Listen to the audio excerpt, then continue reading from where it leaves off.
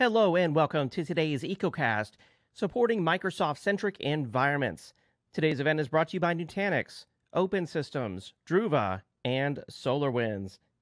If you haven't attended an EcoCast before, you should know that Actual Tech Media created the MegaCast and EcoCast event series to help educate IT professionals such as yourselves about the latest and greatest in enterprise technology, to help you do it as quickly and as efficiently as possible, to help you get all your questions answered and solve your enterprise technology challenges, and have a chance to win some very valuable prizes as well. Now, before we get started, we have a little bit of housekeeping we first need to cover. We want this to be an educational event, so we encourage you to use the questions box, which is just to the right of the Handouts tab that you should see to the left of your slides. If you click on questions, it's there that you'll want to enter your technology questions as we go throughout the event. We'll be queuing up the best questions for our dedicated Q&A sessions that we'll have with each of the presenters on today's event. We also want this to be a social event. You can tweet directly from your console using the Twitter icon on the bottom of the screen, and today's hashtag will be automatically appended. Now, we have a number of handouts or resources available from each of our presenters. Those are on the Handouts tab in your console. You can go ahead and download those now and check them out after the event. And finally, prizes. We have a number of prizes available to be given away on the event today. In fact, we have 3 Amazon $500 gift cards. You must be live in attendance to qualify for these drawings, and there are a number of other prize terms and conditions, which can be found at the bottom of the Handouts tab, where you'll see a link to the Actual Tech Media prize terms and conditions. The winners of each of these gift cards will be announced verbally by the moderator during the event. All prize winners must submit an IRS Form W-9 to Actual Tech Media. Now, through the EcoCast and MegaCast event series, we have donated thousands of dollars to charities, such as the charities you see on the screen here, thanks to generous attendees who win prizes and want to help make the world a better place. Now, through the Gorilla Guide Book Club partnership over at gorilla.guide, we have chosen this year to support the Dan Fossey Gorilla Fund to help better protect gorillas in the wild, and the One Tree Planted charity to help plant trees around the world.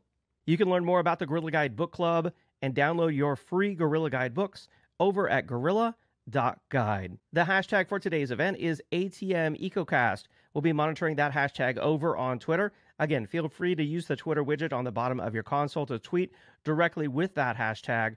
You can follow Actual Tech Media. We produce today's event, and we post the latest and greatest enterprise technology content on our Twitter feed and LinkedIn page. You can follow us on Twitter at Actual Tech Media. And finally, the moderator for today's event will be Mr. James Green. You can follow James on Twitter. He is JD Green.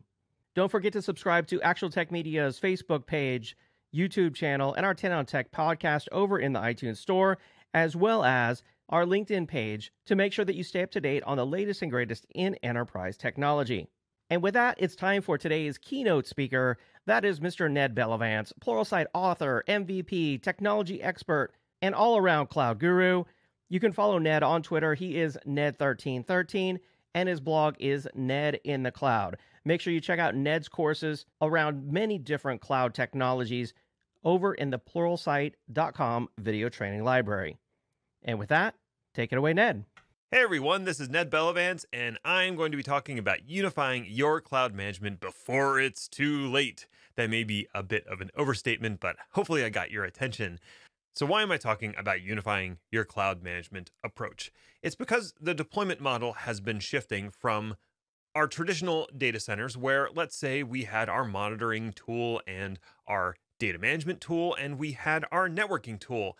And those were good enough for the data center. And then we added cloud, and maybe we went to AWS, right? And AWS, they've got their own tools for all these things. You've got AWS for monitoring, for backup. They've got their own networking constructs. And now your operations team has another set of tools to deal with. But that's cool, because your operations team is awesome, and they're totally able to deal with these additional tools that have been laid upon them. But then you had to deploy some stuff in Azure, and now it's yet another set of tools they have to manage. And maybe later you're going to deploy to GCP or Alibaba Cloud. The burden of the multiple tool sets is going to become too much for your operations team to handle, which means you need to find unified tool sets for all of these different functions. What are some of the common features that you should look for in a unified tool set?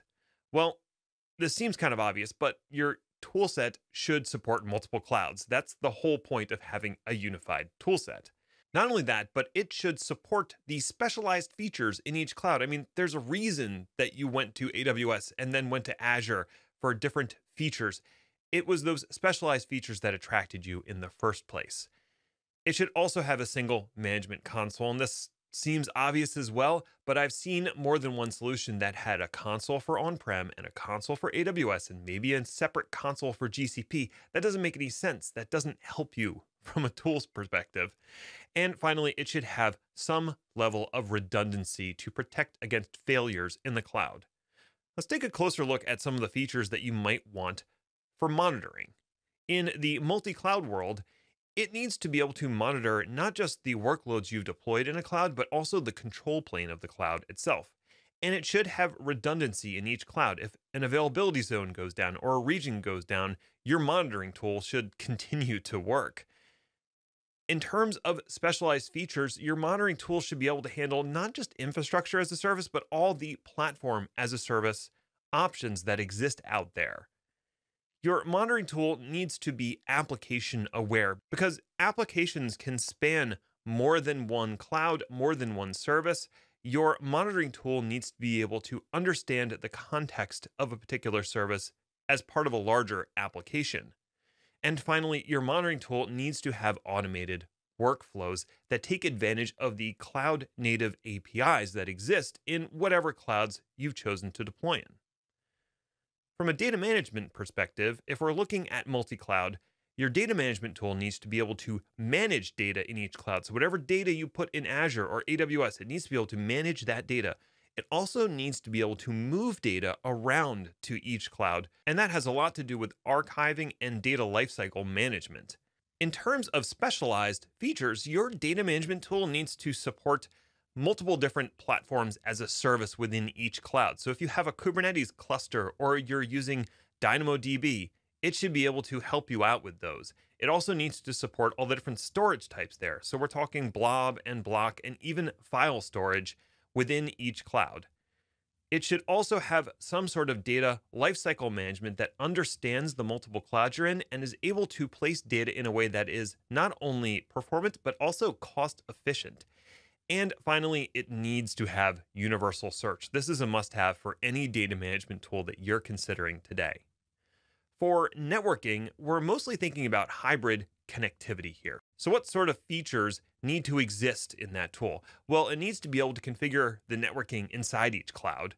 And it also needs to be able to configure networking between each cloud because as you move to multi-cloud, you're going to want to connect those clouds and your on-premises data centers. It also needs to support specialized features within the clouds. And I'm talking about things like security groups in AWS or VNet peering in Azure. And it needs to support dedicated circuits to those clouds. So it has to understand how to work with ExpressRoute or Direct Connect. It should ideally be able to balance traffic between the clouds and minimize the amount of egress traffic you're getting from those clouds, because that's the thing you actually get charged for. You get charged on egress of data from your different clouds. And finally, it needs to have a way to model changes because your network is getting really complex now. It needs to be able to model changes and potentially evaluate what's going to happen if you put that change in place. Those are three categories to look at when you're unifying your cloud management strategy. But there are other categories that I would recommend taking a look into as well, like security, compliance, automation, and cost optimization. These are all hugely important for how you manage your multi-cloud environment. Well, that's all the time I have. Thank you so much for listening, and I hope you enjoy the rest of the EcoCast.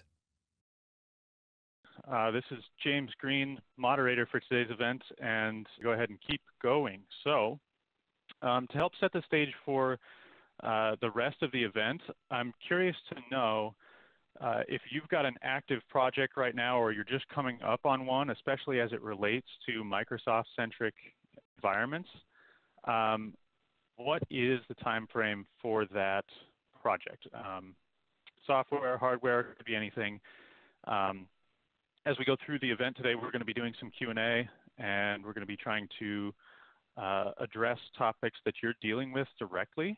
And so this will help us as we address those questions to know, are you just thinking way out, or are you working on a project right now and you've got things that you need to solve right this minute? This is helpful information to have. So based on what I'm seeing so far, it looks like just kind of a little bit of everything with a heavy skew towards not exactly working on a specific deadline right now, just looking for information.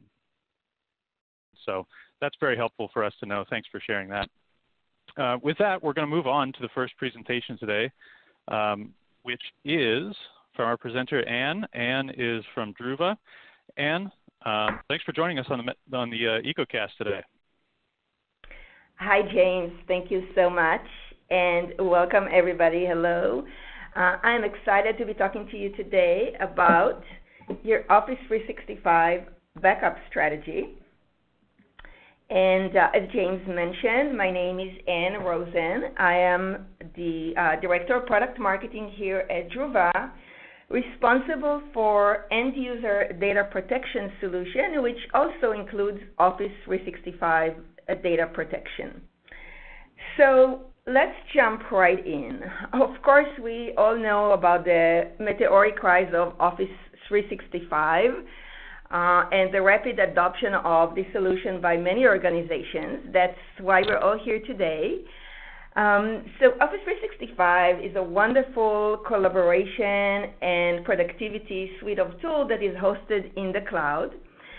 What is really interesting is that as organizations are moving their application from on-premises to the cloud, some interesting perceptions have come about that have kind of puzzled us in the backup industry, both vendors as well as analysts. Thankfully, a lot of these perceptions are now turning around, but I would actually like to test this with you, my friends in the audience. So let me actually ask you a question.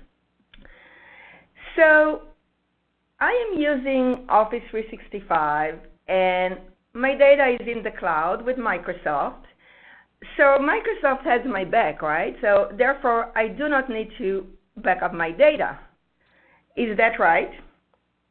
So what do you think? What were you answering in your head? Well, let's consult with Gartner. Let's see what Gartner had to say about that. So Gartner actually said that assuming SaaS applications don't require backup is dangerous. So I don't know if you've read any number of Gartner reports in the past. I'm sure you're all aware that Gartner doesn't commonly use superlatives like that. So I think that is very telling. So if you're thinking that you may not need to back up your Office 365 data, I guess that depends. I would ask you, do you like to live life dangerously? What is your risk tolerance? That is something you need to answer for yourself. And not only did Gartner say those things, but even Microsoft themselves, to answer our previous questions, cloud application does not equal backup. And Microsoft themselves, in fact, tell you in their services agreement, if you go and read the fine print, you will find out that Microsoft actually recommends that you regularly back up your content and data that you store on their services. And they furthermore go and discuss what they call a shared responsibility model. And so basically what that means is that Microsoft is responsible for the application, for the infrastructure the application runs on, and making sure everything runs smoothly. What you, the customer, are responsible for is the data. You have full accountability for the data. If anything goes wrong with your data, for example, it gets attacked by ransomware or you have accidental data deletion, it is really up to you to be able to recover that. And in fact, Microsoft really has no obligation to help you recover your data in the event of a loss. So, for example, if you lose your data and you cannot recover it, you can call Microsoft. They may try to help you, but here's the catch. They have provided no SLAs upon which they will help you provide your data recovery. So In fact, we have heard some reports from analysts that customers have told them that in some cases, Microsoft has flat out refused to help them recover their data. So at the end of the day, it is really up to you to protect this data.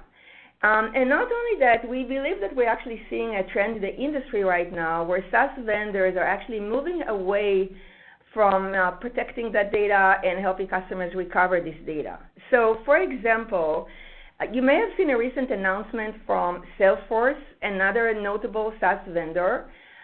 They have announced that starting July of this year, so a few short months from now, they're going to be EOLing their end-of-lifing their previous data recovery capability. So starting July of this year, if you're using Salesforce and you are not backing up your data and then you lose your data, you're kind of out of luck.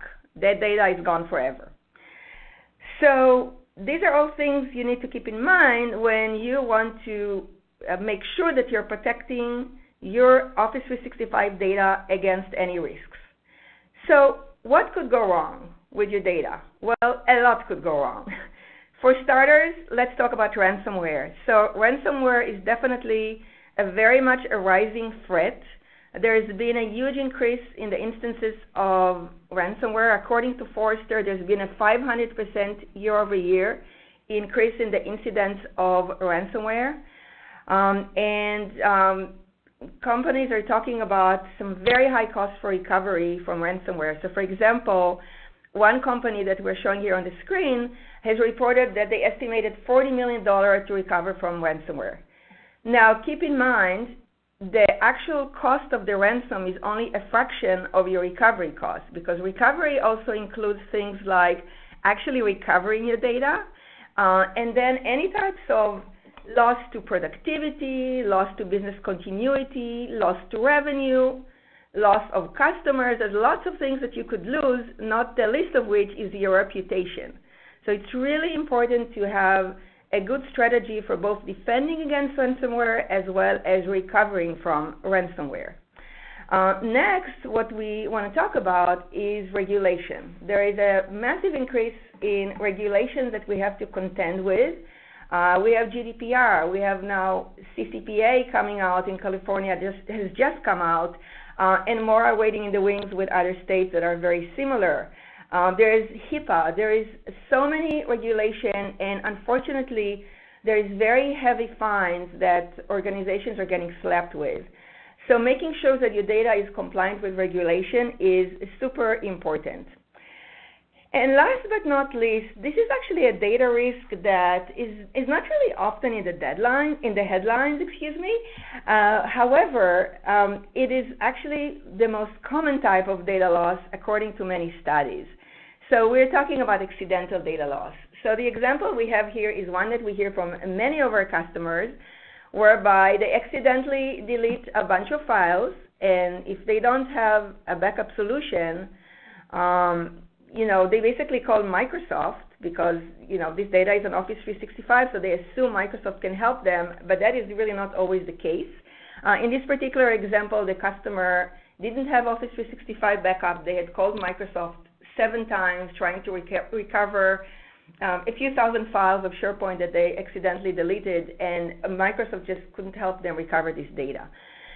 So this is the type of compelling event that actually drives the customer to come to Druva and seek data protection for Office 365, because they kind of find out the hard way that Office 365 does not provide sufficient protection for their data, and then they come looking for a third-party data protection solution.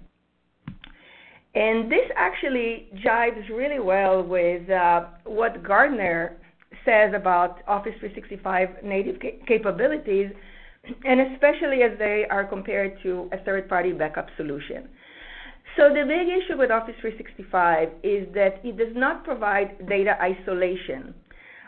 This is the 3-2-1 that we usually talk about in the backup world. And so in the words of Gartner, they say that unlike data protection solutions, Office 365 does not create an independent, accessible, external copy of the data. And they also further talk about the fact that recycling bins, do not really meet Gartner's definition of backup. And finally, and probably most importantly, they talk about the fact that Office 365 offers limited recovery from ransomware as well as file corruption. And here on the right of the screen, you're seeing an example of a ransomware attack that happened on Office 365 that was in the headlines. But of course, we at Druva hear about all the stories that are not in the headlines, usually don't make it there because nobody wants to talk about the ransomware attack they just had. But we definitely hear those customers that have Office 365 get corrupted by ransomware and when they come to us to get it recovered. So at the end of the day, the way you want to think about it is this. Office 365 is a business-critical application. Think about what would happen if you lost this data. Could your organization function and survive without this data? And you want to think about it in the context of your data center. Your data center also hosts business-critical applications. And how do you back up this data center? Would you ever consider, for example, not using 3-2-1 to back up your business-critical applications in your data center? Or would you consider letting end users access your backup stores in the data center? Well, you know that is kind of what you're doing with Office 365 because you have recycling bins, versions, OneDrive. These are all accessible by your end users. And so at the end of the day, you really need to decide, how concerned are you about these risks and can you actually assume these risks with your Office 365 data. So we spent a little bit of time talking about why we want to back up Office 365 data. Now let's delve a little bit deeper in and let's talk about 5 key risks to your Office 365 data and what are some best practices that you can undertake to protect yourself against those risks. So first of all, this is the most benign type of data loss, but it's also the most common type of data loss. According to several studies, accidental deletion or accidental data loss is the most common type of data loss. And this could include things like, I accidentally deleted my files, or somebody accidentally overwrote my files in the course of collaboration. This is something that happens all the time because, as we mentioned, Office 365 is a collaboration suite. People can overwrite each other's data, and that happens all the time.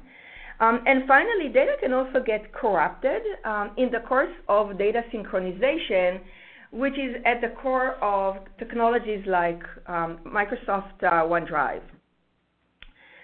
So when you talk about the accidental data loss, you may be thinking to yourself, okay, well, if I accidentally delete this file, I can just recover it from my recycling bin, right? Well, you're only partially right, because the issue with the native recovery capabilities that Office 365 offers is that they don't really work very well for all scenarios of data loss. So for example, in this case of deleting my file and it goes into the recycling bin, since I don't know that I actually did this, if I find out about this deletion or overwrite within the retention window of the recycling bin, so the data in the recycling bin can potentially only last in there between 30 and 93 days. So if I find out about this outside of this retention window, then this data is going to be lost forever. So that is one example of data loss. Another scenario that is very common with Office 365 is when an administrator accidentally deletes a whole bunch of SharePoint files, or sometimes they may accidentally delete a whole SharePoint site. What happens in this case is that, first of all, it may be lost outside of their retention window. But when SharePoint file is lost, that affects your website. And if you are losing a massive number of SharePoint files, trying to recover those with the native capabilities that are offered by Office 365 is very painful and very complex and time-consuming, and it's probably not going to go that well, and you're probably going to end up trying to call Microsoft. They may or may not help you. So this is really something to consider. And in addition to that, with SharePoint recovery offered by Microsoft, you can only recover the files in place. You cannot recover them into a different location. And also, finally, data can get corrupted by the synchronization technology that is included in OneDrive. So this has probably happened to some of you. You would try to synchronize a file and you get a synchronization error, or the file may get damaged or deleted and that file gets actually lost. So these are just a few examples of accidental data loss. But in all of these cases, having a third-party solution like Druva means that your data is never lost, because all your data is regularly backed up into isolated, immutable snapshots of data, and so you can always recover from there. But just as important, we offer very flexible and very granular recovery options in order to address every scenario of Office 365 data loss. So, for example, in these two scenarios that we discussed, if I just lose a file, accidentally delete it, and I may find out about this outside of the retention window, I can easily use self-service capabilities from Druva to very quickly recover this single file.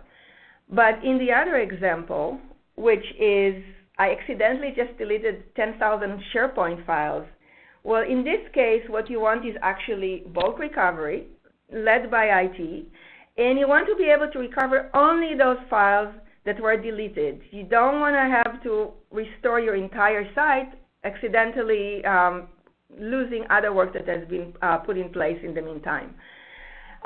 So in addition to that, if your data gets corrupted, as a proven backup technology, Druva does offer 5/9 of data durability, so you can always recover to a clean data from Druva. So we talked about this more benign type of data loss. Now let's move to talking about a couple of more sinister events, if you will. So first off, if you thought you only had to worry about outside threats, if that was not enough, we now also need to contend with the insider bad actors that can cause damage to your data. So, for example, there have been reports of employees that are leaving the company, and upon departure, they may delete files in bulk. And additionally, there's also been incidents of rogue admins that are causing a lot of damage to data. They have a lot of access. What is really ironic is, due to the fact that Office 365 is a collaboration suite, each and every one of us has much more power to cause damage to the corporation data, because we can not only recover, we can not only delete our own files, but we can also delete the files of our colleagues.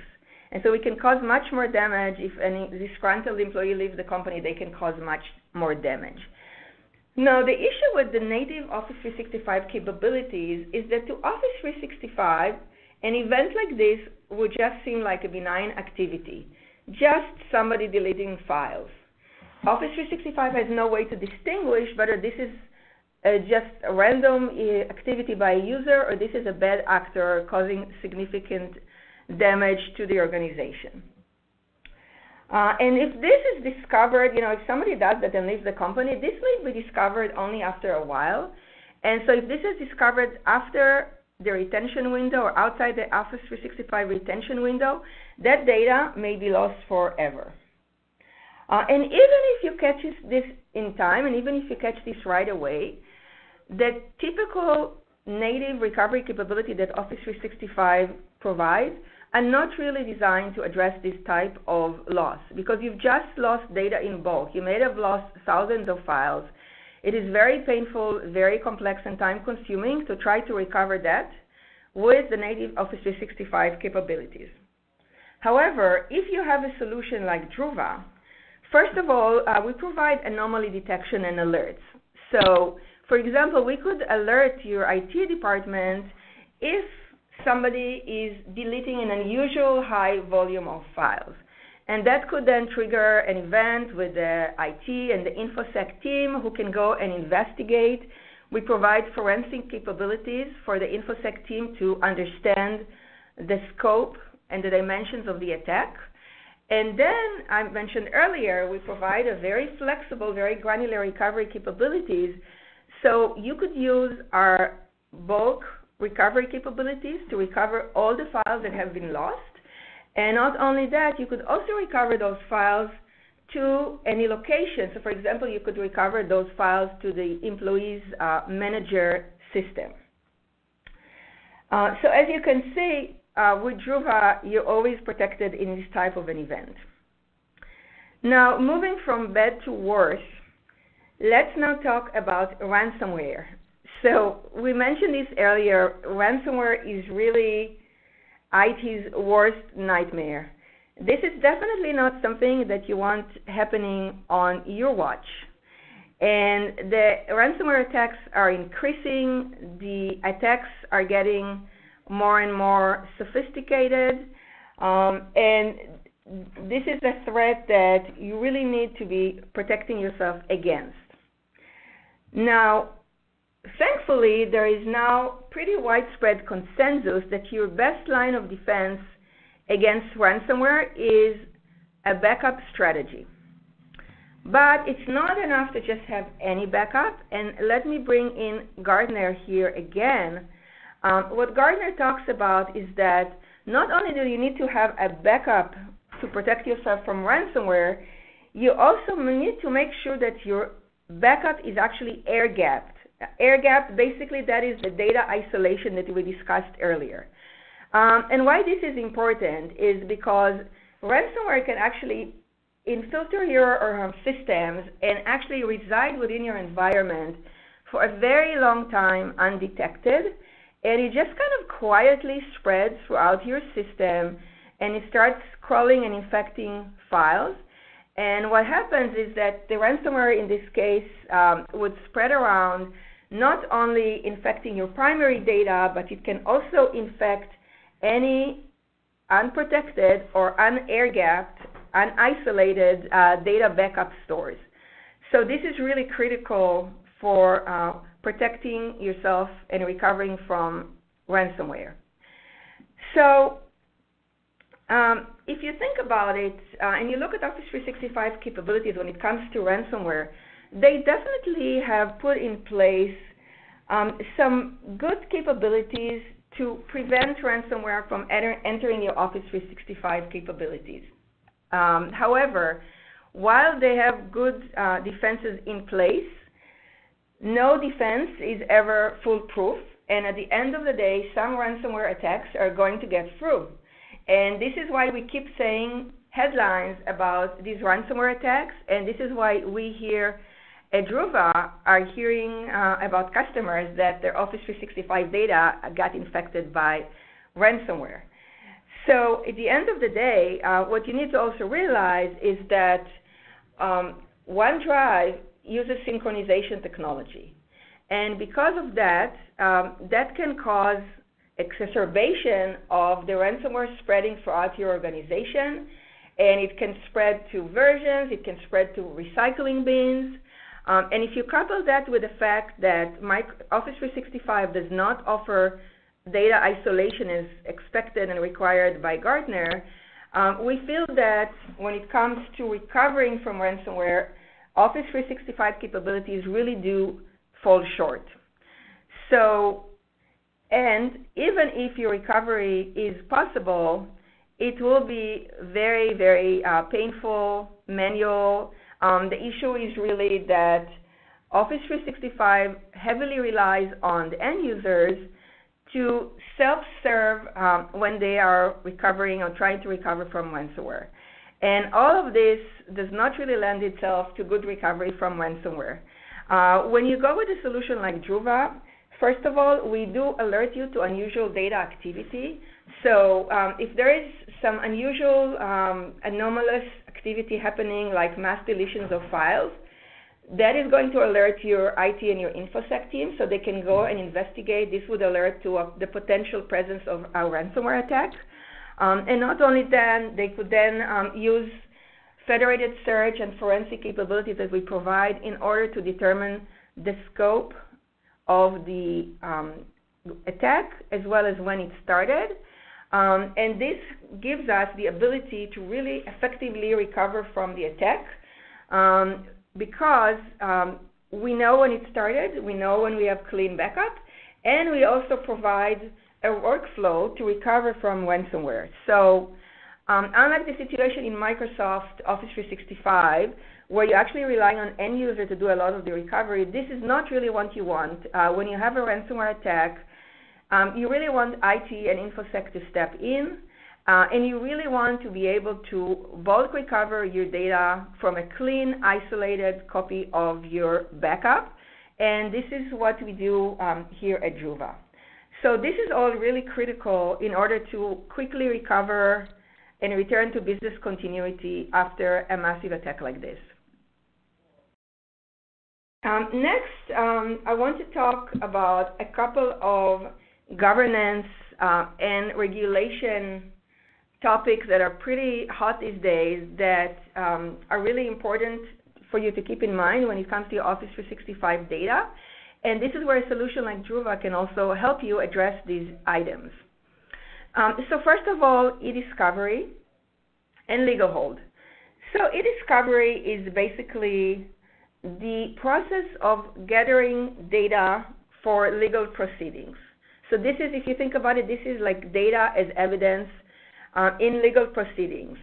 And this is, especially given the increase of corporate litigation, this is becoming a very important requirement for organizations everywhere.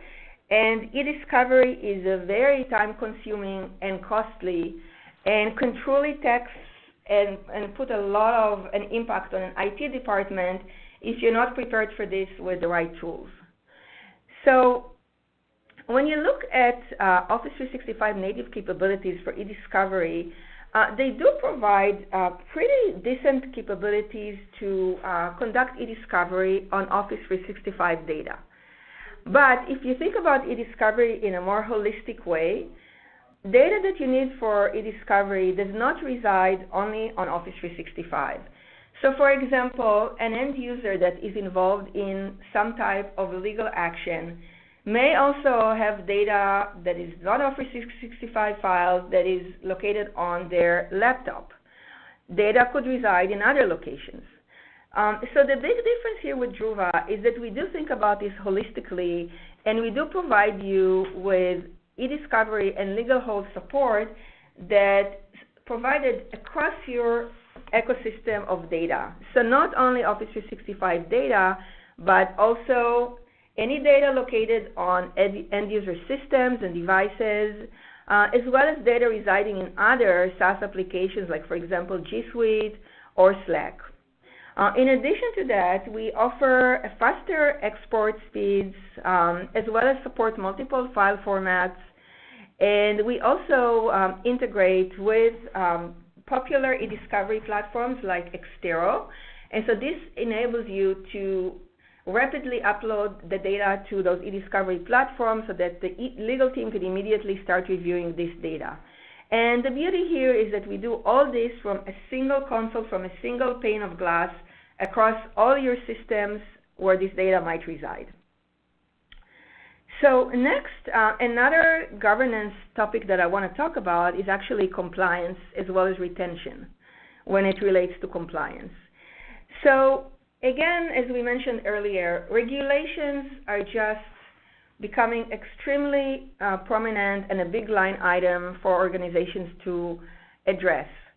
So regulations like GDPR, CCPA, other regulations coming out, HIPAA, it's really become a non-option for companies to ignore this. And that is because of the massive fines that could be slapped on you if you don't comply with those regulations.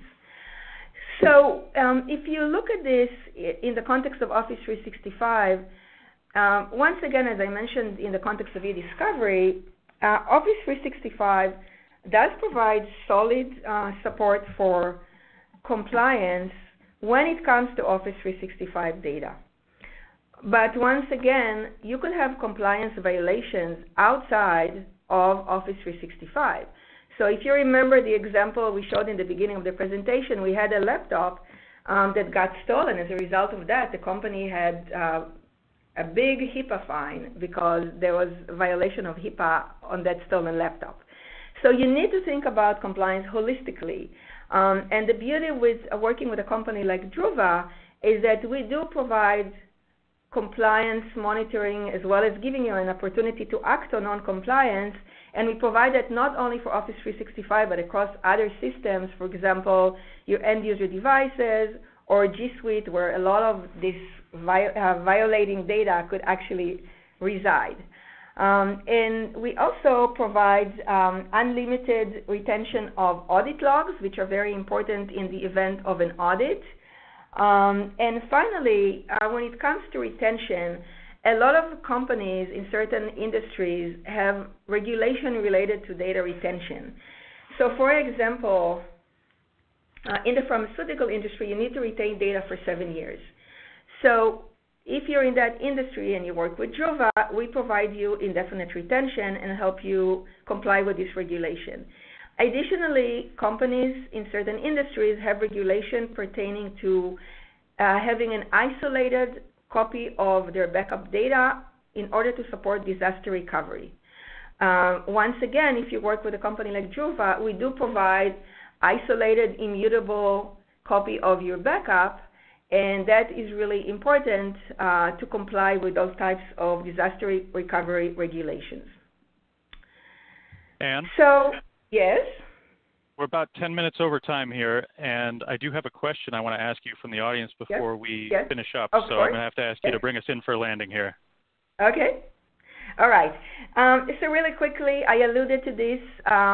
We talked about our capabilities to support Office 365.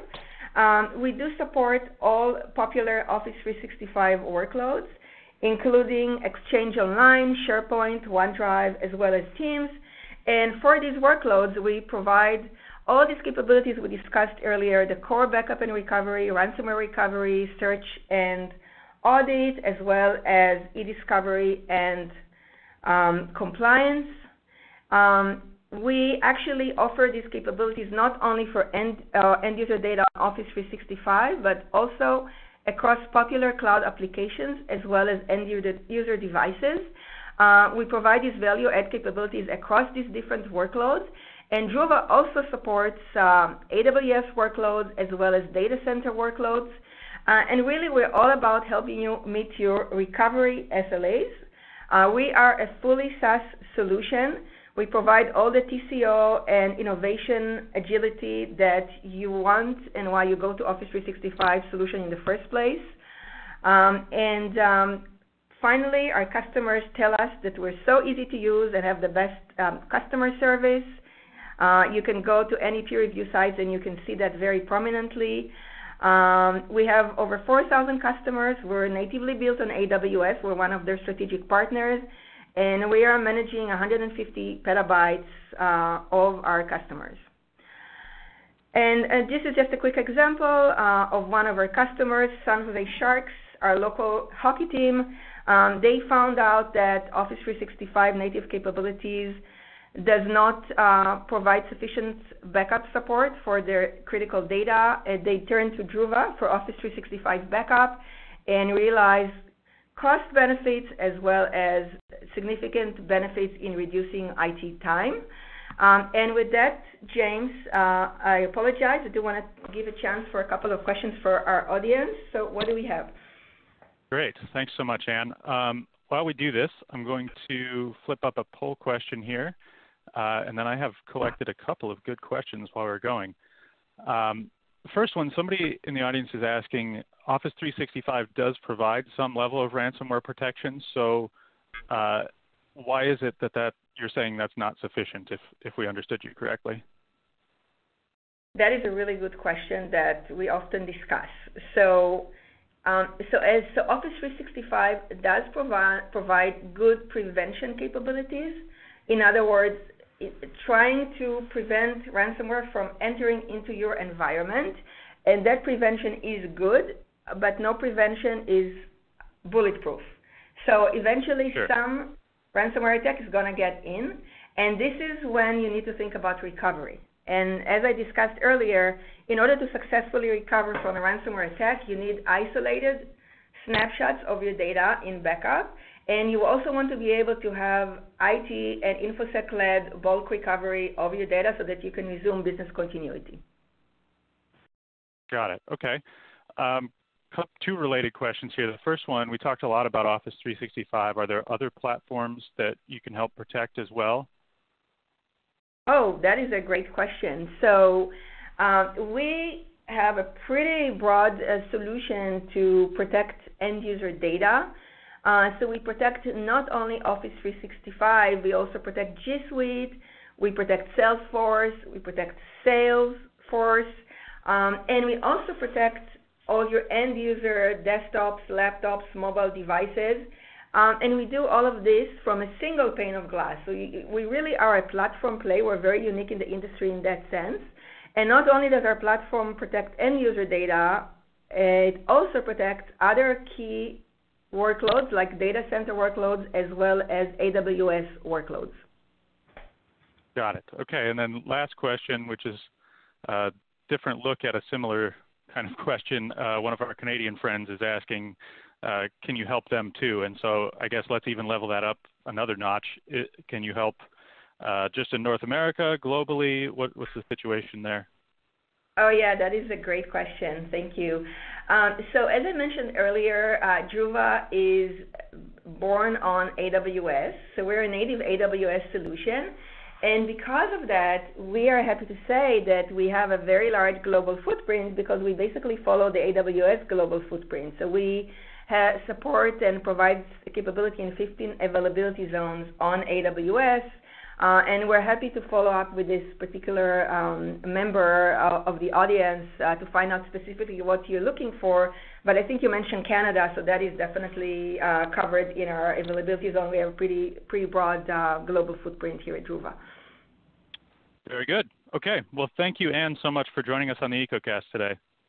Thank you, James, and thank you to my friends in the audience. See you next time. Okay, we are going to move on and welcome our next presenter, but quickly before we do that, I have a gift card to give away. The winner of the first gift card is going to be Benjamin Chow from California. Benjamin, congratulations, and we'll be in touch to deliver that gift card via email after the event. So with that, we're going to move on to hear from Open Systems. Sylvain Choup is here, and he's going to talk to us about Open Systems. Sylvain? Thanks for joining us on the EcoCast today. Excellent. Thank you, James. Hello, everyone, also from my side. I'm Sylvain Choup, and I'm heading the solution architecture team at Open Systems. And I'm very excited to talk to you today about this topic because when we design solutions that best fit our customers' needs, Microsoft products are always at the forefront. You simply cannot design a secure SD-WAN or deploy it even without making sure that you support Microsoft Teams, VoIP solutions, Office 365, or even Azure deployments. So that's a very good fit.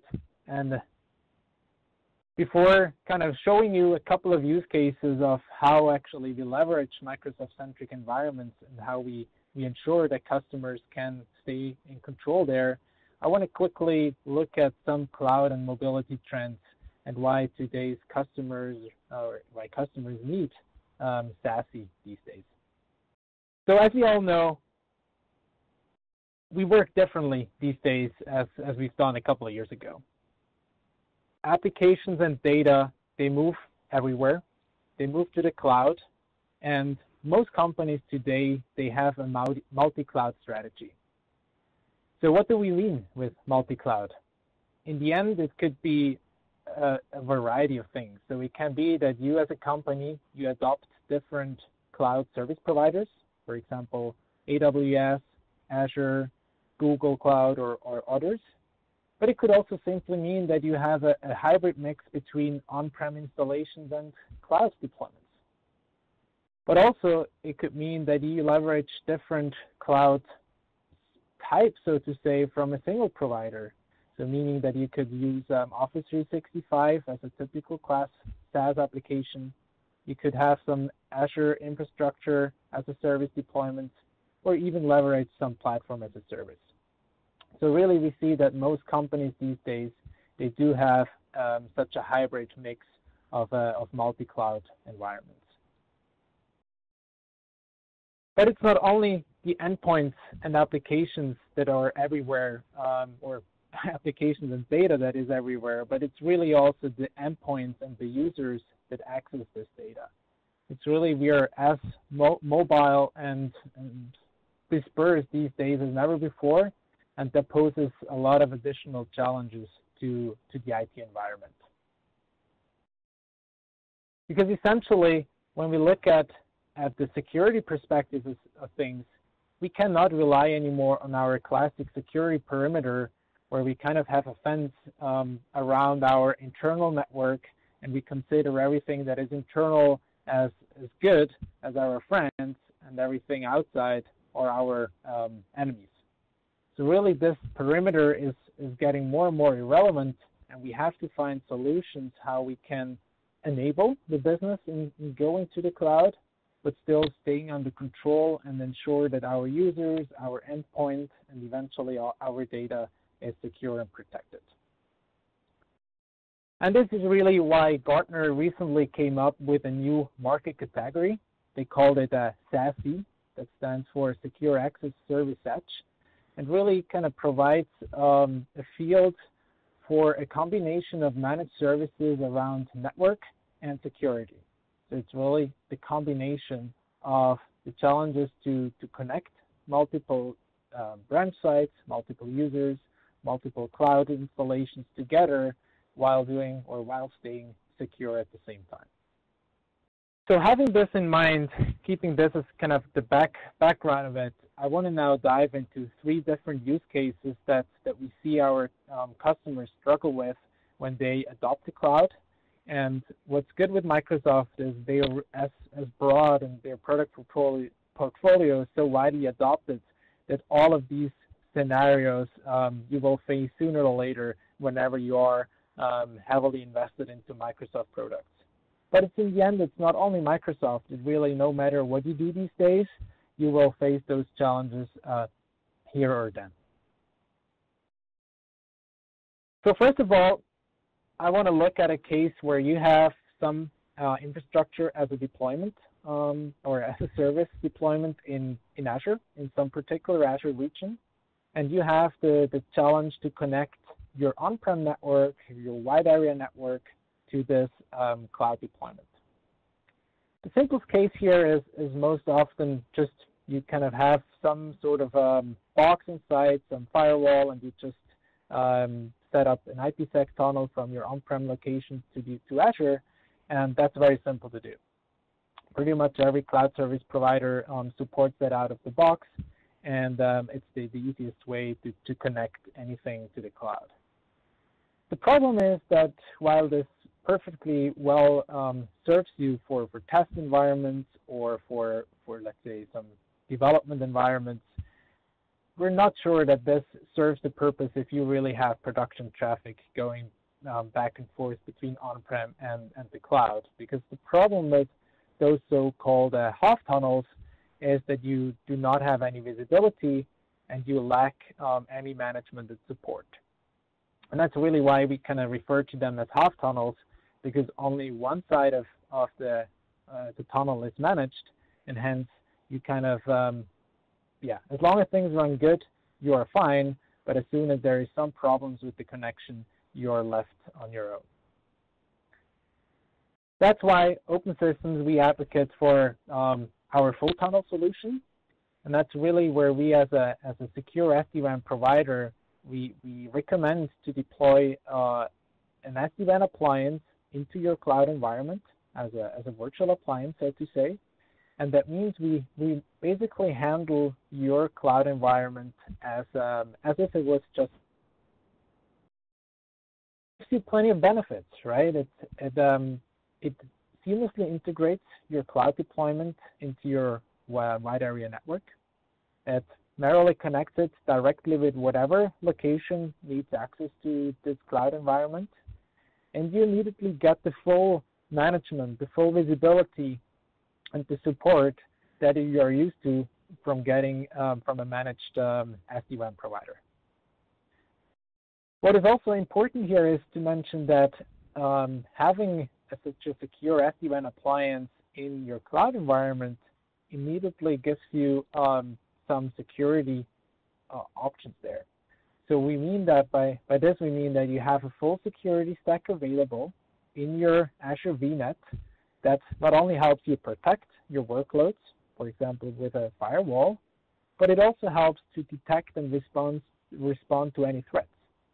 So our box, as we see all traffic going through, we have IDS capabilities, advanced threat capabilities, so we can really have sensors placed into your cloud environments and make sure that you get the same visibility and the same security as you are used to from your on-prem deployments.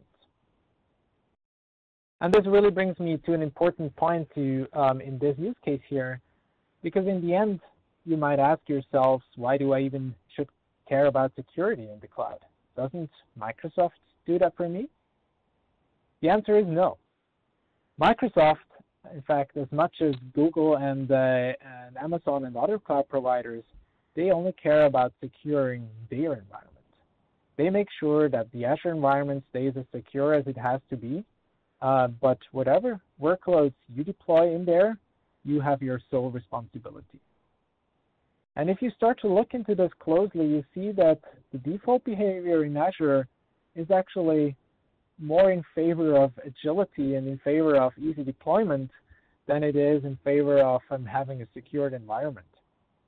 And you really need to think about what policies and processes do you put in place to get control of this and to make sure that whatever database or whatever virtual machine you put in there, whatever web server, that you still have or think about the protection to make sure that these servers are not exposed to the internet and hence not exposed to whatever threats we know are out there.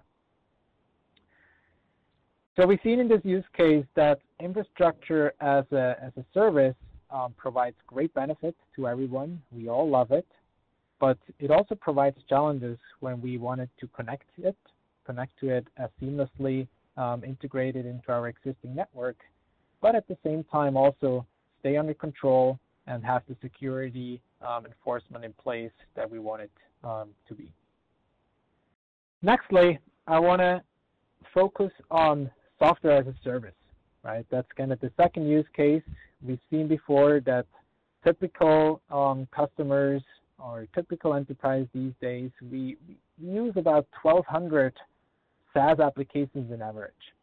So this is a recent study that came out, and it's unbelievable. If you talk to IT people, they would probably guess a few dozen, maybe a few hundreds, but you hardly hear that people are aware of how many applications actually the end users consume and how little of them are actually sanctioned by the IT department. So you really want to make sure that you can stay under control while still enabling the business to leverage all the great benefits of this. So when we again at first look at how do you enable your mobile workforce to leverage SaaS applications, right? It's the great benefit of it. You want to access it no matter where you are, on no matter what device you work on. And the benefit is because SaaS applications are in the cloud, you can just access them from anywhere. The problem here is this flexibility exposes not only the application on the one side, exposes data, exposes whatever the application is running on, but it also exposes the end user, exposes the device that the end user is using. And again, we lack visibility. We don't have any management and support if there is any problem for the end users on the road. That's where we say a great alternative here is to not have your end users access SaaS applications directly, but that we actually route them over Cloud Security Hub. So we have them dial in through a secure tunnel to an endpoint that is running on Azure or AWS or wherever it needs to be, obviously as close to where your end users are. And hence, we have the capability of inspecting the traffic that is going out to SaaS applications, but also make sure that users stay compliant with whatever policies you have internally. Latency comes up as a big question here often, because you can argue that this additional detour or the additional hop that you take here is user noticeable or impacts the end user experience. But in most cases, this is actually not the case, because, for example, Microsoft invests heavily into their global network. So they manage to optimize the peerings to hundreds of SaaS providers. So if you, from wherever you are, from your hotel, from your Starbucks, you typically have very good connectivity into the Microsoft network. And from there, you're often even faster to your SaaS provider than you would be if you just use the regular internet backbone. So there is a lot of opportunity and a lot of benefit if we actually go down that path, and in most cases, the end users, they don't even notice it. Now, from the security standpoint, there is really the challenge of how can we keep control of all those applications, all those use cases that end users want to leverage these days. And you might have heard about cloud access security brokers. It's also kind of a toolkit or a technology that has popped up quite recently. But it really is a technology that helps us to stay under control when we leverage SaaS applications. So when you look here, kind of this SaaS cloud security journey from left to right, at first, you want to make sure that you protect your users from any threats, so block them to access any malicious sites out there. So kind of really make sure that only the good things are being accessed. But then also you need further control outside of just kind of black and white, good or bad. For example, you want to understand what actually are the applications that are being used by your end users. You want to understand how many applications are out there that are used on a regular basis. Is it really 1,200 for your application, or is it even more? So this gives you then an insight into what are the applications that actually provide business or enterprise level performance or security or compliance, and hence gives you visibility into where you probably should act and invest into establishing some policies. And then what we see here, the third and the fourth use case is really then to imply further policies that you could say, I want to allow my users to use Office 365. Obviously, that's kind of their main tool these days to use in their business. They should be able to download from OneDrive or share stuff with SharePoint. But you might want to be a little bit restrictive into what actually should be allowed. So you might want to make sure that there is no data, internal data being sent to any private email address. Or you may want to restrict download of sensitive content to mobile devices that are not under the control of IT department. So there's plenty of use cases here that we can leverage and that we should think about when we want to enable our workforce to go down the SaaS path. They'll do it anyways, but the question is, how can we stay under control as an IT department? So in this case, we've seen it's a different use case than infrastructure as a service. It's really like applications that we all are used to access as easily as just downloading an app or entering an URL in our browser. But from an IT security perspective, from a governance perspective, there is a lot of challenges that need to be looked at. And we at Open Systems try to support our customers in that journey to enable the business, but still stay under control.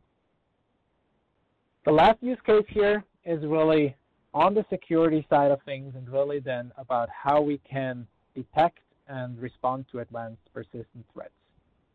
It's also a big topic in everybody's mouth. We all know it's not a question of the if, but it's rather a question of when we are being breached and when we have a security attack. So the question is, how can we best detect and respond to those? What is interesting here is a recent survey showed that it often is not necessarily a problem of lack of security products, but it's really a problem of how it's being managed.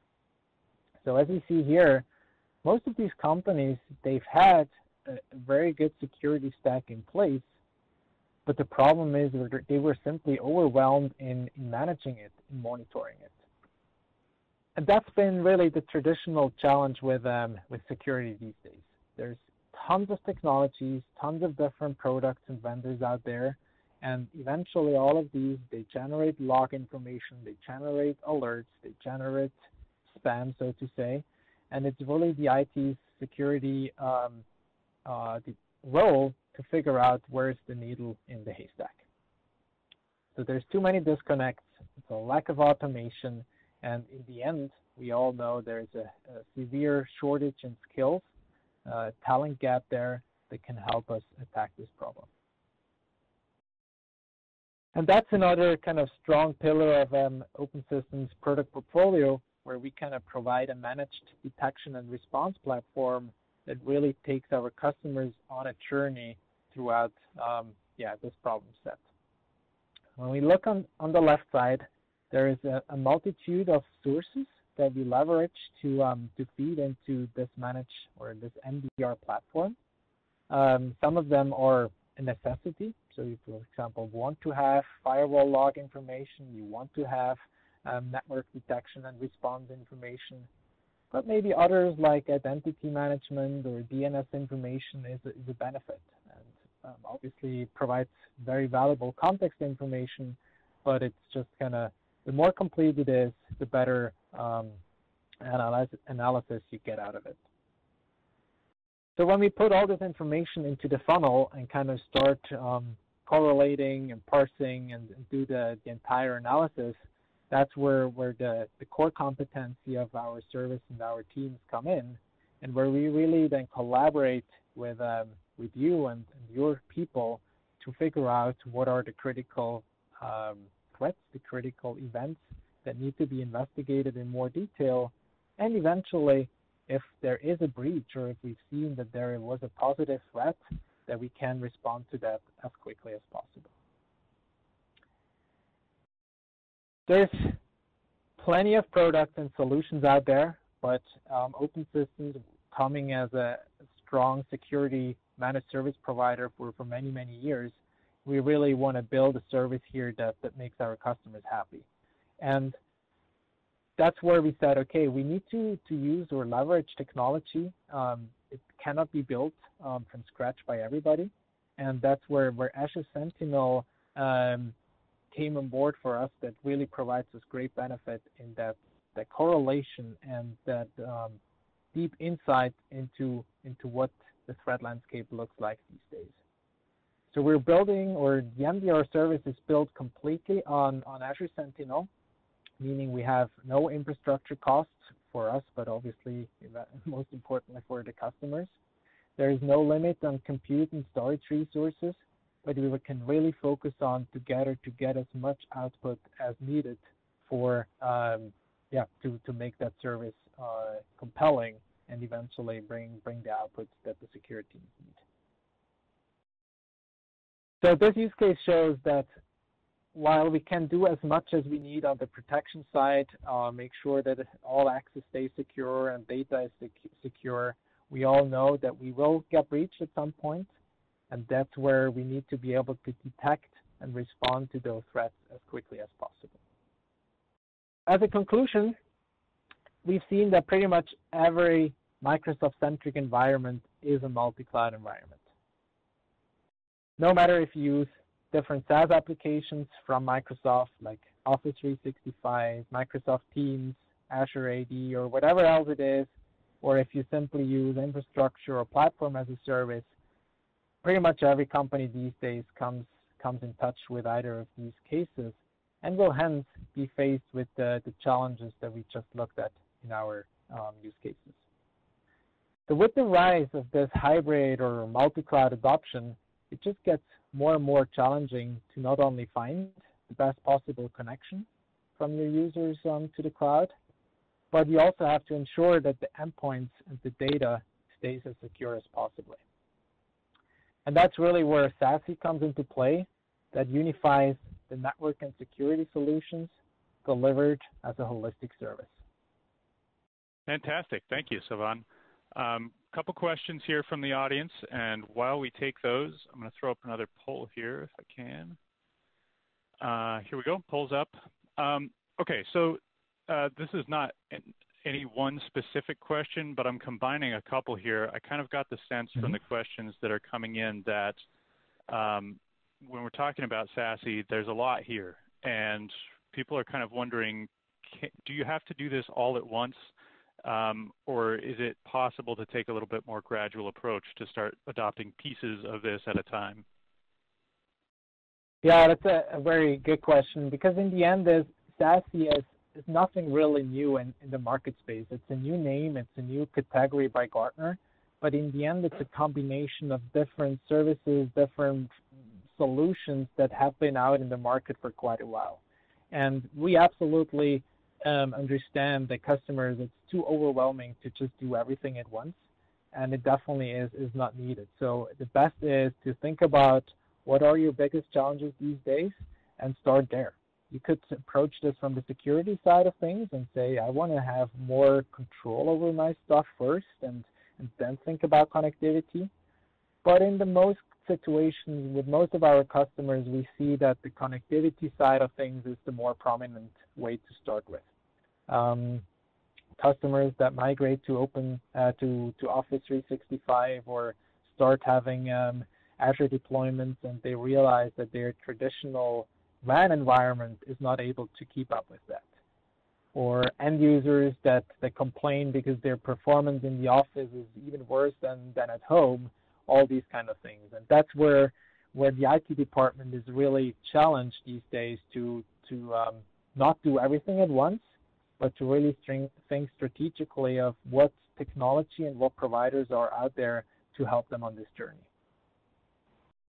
I think you kind of started to touch on this, but another kind of theme that I'm seeing here in the questions is, where do we start? There's, again, a lot of angles you could take here.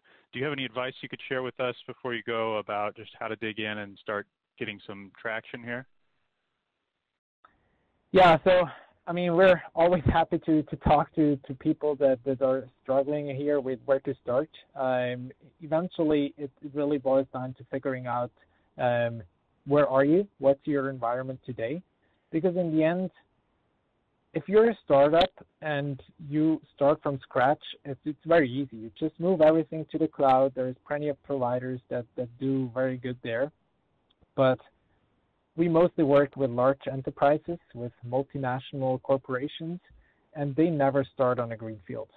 So we always have to start analyzing what does the existing network look like, what applications are in place, what's the traffic flow, where do you have your bottlenecks, what's your constraints, time-wise, budget-wise, maybe you have other provider contracts that are coming up for renewal. All these kind of things have to be taken into account. And based on where you are at in that cloud journey, we can then support you in attacking things step by step. Sounds great. Well, thank you so much to Sylvain and Open Systems for being on the EcoCast today. Appreciate it. Thanks for having us. Yeah, hey, appreciate it. Next up, Jared and Thomas from SolarWinds are here. Guys, are you in the call? Yes, sir. Yes. Awesome. Welcome. Excited to have you guys on. Go ahead and take it away. All right. Thank you.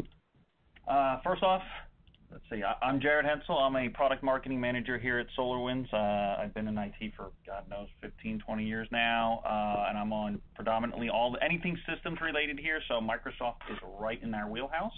and I've got Tom here. Yes, Thomas here, at SolarWinds, and we're here today to talk a little bit about some of our products and how to help you with your Microsoft-centric environment. Cool.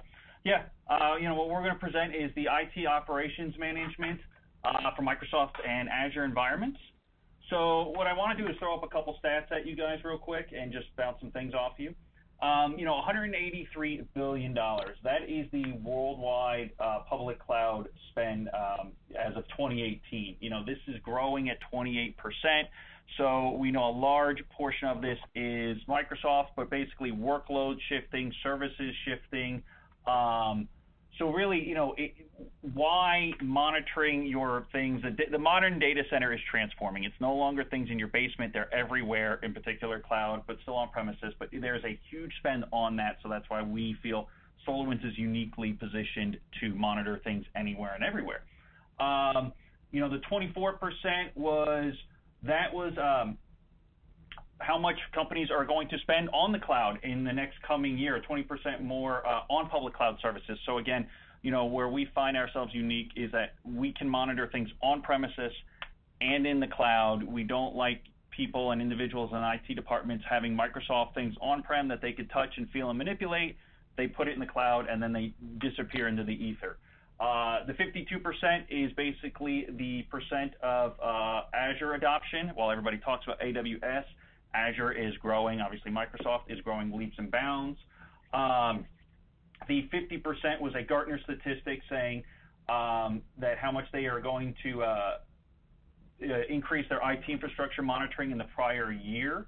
And then the 53%, that is a percentage that we ran on ourselves. We did this customer survey, and we had 53% of our customers adopting Azure as their cloud provider to move services and applications to. So we feel that Microsoft is getting its lion's share of attention and dollars and infrastructure spending. So you can't just move your things and have them disappear into the ether. Obviously, as consumers move to the cloud, you need unique solutions that can help you do that. It is a different skill set. So, how you monitored applications and operating systems on premises is slightly different. How you monitor them in the cloud. So we've seen increased IT complexity, lack of control, that you put things in the cloud and you don't have the knobs and dials you can continue to turn that you did on premises, but you still need to have the ability to have insights into what's going on, a security posture, anything along those lines. And really talking to individuals, putting things in the cloud, just kind of, again, it's a unique skill set. And so we need our software to help us bridge that gap, that when we put things somewhere that they just don't disappear. And then you could have compliance issues and ensuring that, hey, I put things there, I do have control issues that I can't, gap my data the way it once was. And then just inefficiencies associated with managing cloud providers as a whole. So it is unique. Tom, did you have something to join in with? Well, I did want to mention when I read this slide earlier that I think the one thing that's missing there is one of the challenges would be cost. A lot of times people have migrated their workloads up to Azure or AWS, and the cost may not be in line with what their expectations were, especially considering the performance they're getting. So I would always add that in as a challenge when people do move to the cloud. Yeah, a great point. I mean, there is, SolarWinds has a couple tools on helping you monitor those costs, but then also the ability to monitor performance before, during, and after a migration. So again, you could put that cost into context. If your performance is relatively flat, does your cost justify the benefits for being in Azure, being in a secure location? Or I was expecting performance increases or more transactions or more availability or whatever it is. My cost does not, associate with that. Again, that's something that you can go back and realize. So again, SolarWinds, we have got, multiple ways we try to break up this hybrid IT system on how we monitor and where we monitor. And this is kind of a riff on the Gartner ITOM chart, where we've kind of created our own version and how we categorize our products. Obviously, we've got the application management and performance across physical and cloud resources. We have a database performance across physical and cloud resources. And actually, Tom hit me up before this that we just had an acquisition that actually I should have extended this bar chart all the way through SaaS. So that's my bad that I didn't update this the last week. Yes, shame on you. Yeah, shame on me. Too many things. And then we've got our server management, our typical infrastructure. But one thing that I find is unique with the Microsoft and really anything is the connectivity to those services wherever they are, connectivity between your servers, regardless of Microsoft or Linux or anything along those lines. So, how are we solving this problem is, we've got multiple products, but the three I kind of want to focus on quickly is our server and application monitor, where obviously it does exactly what the name says, is that, we're going to be able to discover your servers, regardless of their operating system type, regardless of physical or virtual. And then we're going to basically start saying, hey, these are the applications that are associated with these servers. And these are the connectivity. These servers are talking to one another. These servers are not talking. And this could be on-premises, virtualized, physical. They can be cloud, Azure, AWS. And really what's powerful is creating the templates. So to know that you have a server is great, but what is on that server? It's just not. It's there for a purpose, and you have the ability to deploy templates that are customizable to your environment.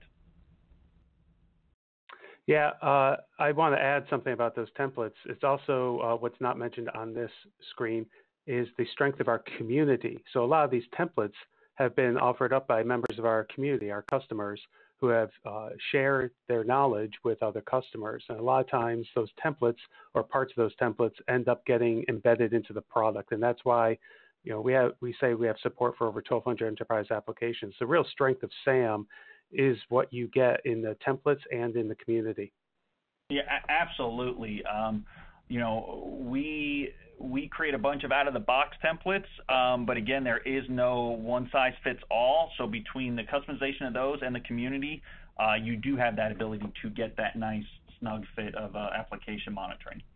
The next product is Database Performance Analyzer. Again, this is what we're focusing on here is obviously the Microsoft SQL, but we can do Oracle and different databases there. But what's really powerful and sets this apart is, we have machine learning in there for anomaly detection. So we can tell you when things are not running the way they are expecting to run. And we give you details into what is going on inside your database, what queries are running the most, what is their wait time, giving you a different lens on your database and its performance, as opposed to saying, yeah, I see a SQL server, it has 99% memory usage. Well, that's a SQL server, so go figure. But giving you a different insight on how to optimize and tune that database performance, in particular for SQL Server. Agreed. I'll set aside your flippant comment about SQL Server memory usage for now. We can come back to that later. But the thing about DPA is that it gives you insight into the engine itself, and the database engine is often a mystery for a lot of users and administrators. Having the ability to see what queries are running, what they're waiting for, the server health tied to a database query, even in the case of DPA, to give you metrics related to virtualization on top of that, you get that layered, that stacked view, so you can really see where is the root cause of the problem that might or might not be happening right now. Absolutely. I actually was a former SolarWinds customer, and the last product I bought before joining SolarWinds was DPA, because I was the accidental admin that basically did the next strategy of deploying it and saying, hey, I don't know, it's not me anymore. And that DPA definitely saved my bacon on getting into the database and finding the query that was driving this, well, in my case, a website performance issue, but it was drilling, all the way into the database. And then finally, I want to talk about Network Performance Monitor. And you're kind of probably like, Microsoft-centric, this is networking, I don't get it. where we want to, the highlight of this is obviously it's got massive strengths on just network monitoring, Cisco and all that stuff. But really, as people are moving workloads, or even if you have Office A and Office B, how you get to those offices and how your data is passed is just that it's important. The end users don't care that you've got your data center in Tacoma, Washington, and one in Miami. They just expect it to work. I'm well aware that that's 5,000 miles between the two locations, and you have to go through numerous telco providers to get there, or Office 365, any of these things. So having the ability to at least get insights into how your traffic is flowing and how your services are reacting to that traffic is very powerful. So with that said, I'm going to get us into the demo and share my screen. Give it a second. I can see it. Perfect. So, awesome. So here is the Orion's summary dashboard. And again, all these products are on a single platform called Orion. This gives you a shared UI, shared permissions, alerting, reporting, all these things. So it's very powerful in the sense that you don't have to set up things 500 times. You could have different disciplines, networking people working in similar interfaces and reports as systems people, as database people, and storage people, and cloud people, that you're all in here, and you can all talk the same language and show the same things. So I'm going to quickly go and obviously start with our server and application monitor. So if I come over here, this is what we're going to do is tier our applications. Again, we find it valuable that, this is how an end user is speaking. Hey, I see, and they're probably not saying Active Directory. They're probably saying, hey, I have login issues, or I have email issues. They're not saying server XYZ has got an issue. So we're kind of lumping them by the applications, which hopefully you find advantageous in drilling into what the user is saying is going on, or what you're trying to tune. So, I'm going to just choose this App Insight for Active Directory and go into this particular server. So we've got a couple things. We've got the actual server itself. I'm going to open that in a new window, and the actual Active Directory template. So the server itself is going to give me the standard metrics that you would see: uptime, CPU, RAM, any type of alerts that are going on here, its availability, what it looks like at last reboot, if I need to, what kind of patching, anything on there. What you'll also notice, though, is I see this connectivity. So SAM has got this ability to show your connection. So I actually can show this Active Directory server is talking to this cache server, and I can actually drill into this. So even from a systems point of view, I'm getting, I would call this network insights of what is going on. So I can actually see I've got, Active Directory talking between these two servers. I happen to know this is a server, one's on premises and one is in Azure. So while I see 46 milliseconds, in my case, I know that's actually pretty decent for the distance I'm traveling. But obviously, if I was just rack 1, rack 2, I'd probably start engaging the network person immediately, going, why am I seeing some crazy packet loss or latency between these two? But jumping back over here. Here again, though, you'll see all your services and processes, anything like that. I can scroll all the way down and get into, scroll down.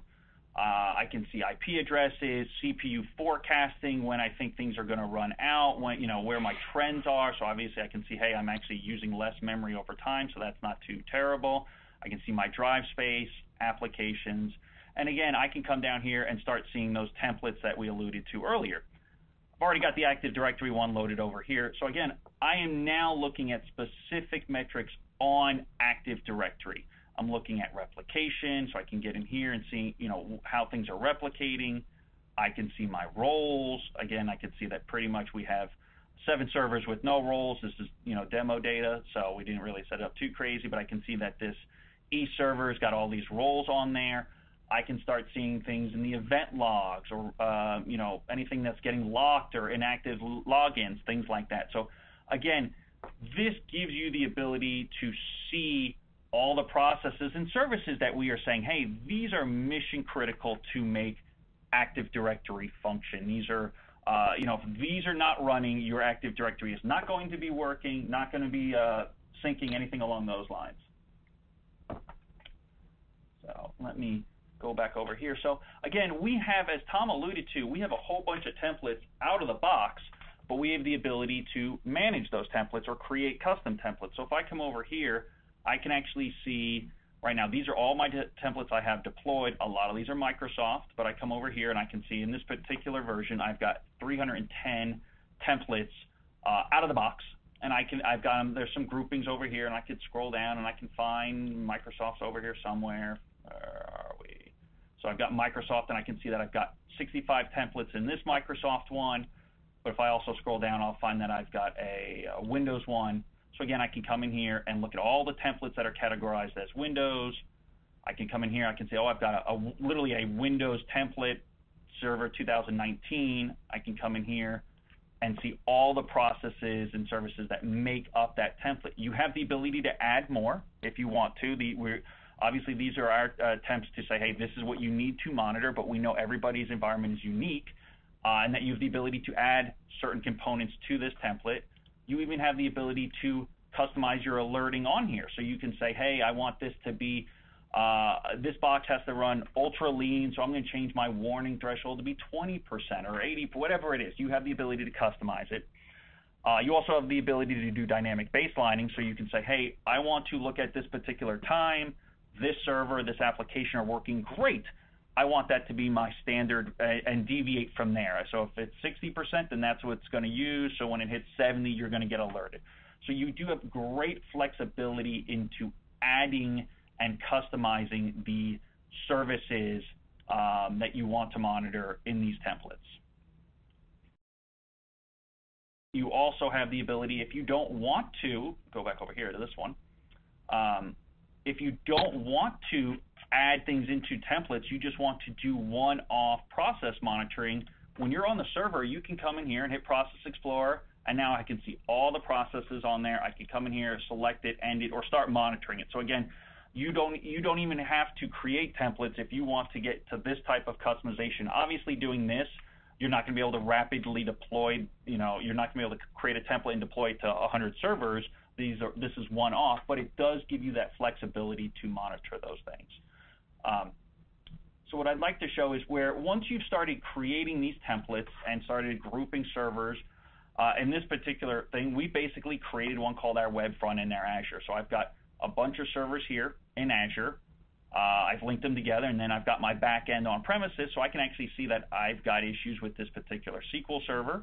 So again, I can just quickly start drilling into there and start seeing what's going on. Hopefully, I'm not seeing this for the first time. I should have gotten an email. I can create alerts saying, hey, alert me when this happens.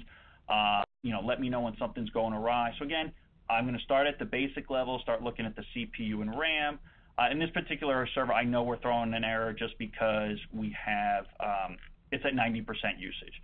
But if I remove that, I can actually drill into actually the SQL portion itself and start looking at what is actually going on within SQL Server. Again, now I'm going to see all my databases, and this was, I just deployed this template saying, hey, this is a SQL server, here's the SQL template, go. All this is going to start populating back for me, show me my buffer, show me my cache, show me my SQL errors, again, my processes, anything along those lines. But where SolarWinds is powerful is that we've got the ability to have these products start interacting. So as I alluded to in the slides, we've got a product called Database Performance Analyzer, and this data right here is actually being pulled into the server product by DPA. So I actually can start drilling into particular queries and start seeing what's going on there. And I can easily just click this, and now I'm actually inside of DPA, which is Tom's wheelhouse. So again, it is. What? Go ahead. Sorry, Tom. I was just going to say it truly is, but what I think you wanted to mention there was that there's an integration piece between the Orion platform and DPA as well, and that's how we're getting all this goodness to show up. But it's just a couple of clicks away, and then you get over into the DPA product itself. The bar charts tell you the story, right? Big bar usually means bad, but it depends on what the axis shows me. This says it's in terms of minutes, so may or may not be something to investigate. On the right-hand side, it shows me the weights involved. I get some query advisors, what we call our intelligent analysis down below. Table tuning advisors, there happens to be nothing there for that one. Some basic statistics, information about the plans. Maybe it's had multiple plans over this rolling period. Lots of good diagnostic information for an administrator, developer, for anyone really to kind of take a deeper dive to figure out what steps might they take next in order to solve the problem. Yeah. No, what I find is really powerful, again, coming from a accidental admin point of view, is, where DPA really shines, and this is a newer feature in there, is the anomaly detection. So yep. The chart down here is telling you when something did not run or is running according to plan. So, I mean, this is, hey, red big bar here, so I can quickly drill into this and start seeing when things did not run according to plan. Because I know myself, being a former administrator, Tom, everybody, we have other things we need to be doing, and so half the time is alert me when something's not working well or working differently. That's going to quickly highlight, hey, this was not, we don't expect this to run, the wait time to be this long at 9 a.m. These queries here, this wait time, this is normal. Hey, this is the way you always work. Everything's working according to plan. I can go get lunch. I can go do something else, some other task. But at this point in time, I would not expect an end user to call me and say, hey, the accounting system is running slow, or at least slow, and I have to troubleshoot it as a database issue. Yeah. The key thing I like to mention here is how this is different than just alerting against a baseline. Oftentimes with monitoring tools, what you have is a tool just sort of takes a baseline and says, okay, my CPU should be 80% for this particular server maybe. And then when something goes over that threshold, then you get the alert. That's kind of just rules-based alerting. It's not real, say, artificial intelligence, right? So what we have here is we have anomaly detection. It's actual machine learning. There's real math under the hood here. It's filtering out for seasonalities, so daily, weekly, monthly spikes that you see. Maybe we recognize that backups happen every night at 2 a.m., for example. So we could filter out the seasonalities. Then we build a prediction, and we say, all right, we predict we should have this amount of weight for this particular day. Then we score ourselves against that prediction. And so the model is constantly updating itself, trying to get better. And what you see at the bottom is, that's your signal through the noise. So up above, where we used to just have those bars, how would you know which one bar might have been more critical than the other? You kind of don't. Maybe 9 a.m. because it's the biggest, but 10 a.m. might have been actually something worse. So the one below with the anomaly detection, now I know where is that signal throughout the whole day. Where do I really need to focus? And it's a powerful addition to what was already a powerful tool. No, absolutely. Because, while I don't see any anomalies between 2 and 10, it doesn't mean that there are opportunities to improve this database. There are things that can still be optimized, but this is how it's always been running. So again, if it ain't broke, don't fix it. You can take that mindset, or you can still tune and tweak to get this to run better. But definitely at this point in time, there probably is something broke or something's not working according to plan. So I completely agree with Tom that this is really showing you that signal through the noise so that you can focus on something and not start your troubleshooting blind and not know where you're going. So the final piece I wanted to show was, ironically enough, the networking side of the house. So, in this example I had over here where I had half my stuff on premises, half my stuff in the cloud, that's great and all, but again, I know that this is spanning hundreds, if not thousands of miles for this caching server, this SharePoint server to put data into this SQL server. So I do need to be accountable to some degree of what's going on. So again, if I come over here and just go to network and our net path, this is just going to show the pathing. In this particular case, I'll pull up either Azure SQL, or let's just do Office 365. It shows me from point A to point B, all through the telco providers, through Charter, through another Charter, and actually into Microsoft. So I can quickly start seeing, hey, I don't have a communication issue here. At this point, if I have issues, I know it's on me, the systems administrator. I can't throw the network admin or somebody else under the bus. So with that said, I'm going to stop sharing my screen. Hopefully we'll get kicked back over to the slides. Let it go. And get over to Q&A. Trying to see if I can see where they're at. Where are the Q&A? I'm looking over what's there now. It looks like a lot of it is probably a little more in the weeds than would be useful for the greater good of the group. But I noticed you guys have some extra stuff to share with people. Looks like maybe on the next slide, maybe we could talk through that. And then also, I wasn't sure if Thomas wanted to take a minute to get back at you about that SQL jab, because I know he's very sensitive about SQL. No, I mean, this was just where people can go learn about more of our products. Obviously, we've got, you can go look at the SolarWinds SAM and the Server and Application Monitor and DPA. We've got a, application performance optimization. Obviously, between the two, we feel like we can get the infrastructure, the application, and the queries all optimized and tuned for you. We've got, the whole suite of products, which would extend to, obviously, the networking side of the house and some storage side of the house. And then we've got links to just Azure-specific stuff. I mean, all of our products are available in the Azure Marketplace. We are Azure certified. So that took a little bit of time to get worked out with Microsoft. But so, I mean, if you are in the process of moving from on-premises to the cloud and want to use Azure, by all means, we can be deployed quickly through the Marketplace and monitor things within Azure, outside of Azure, back on premises. We've had plenty of people shift their data center from an on-premise driven to a cloud driven.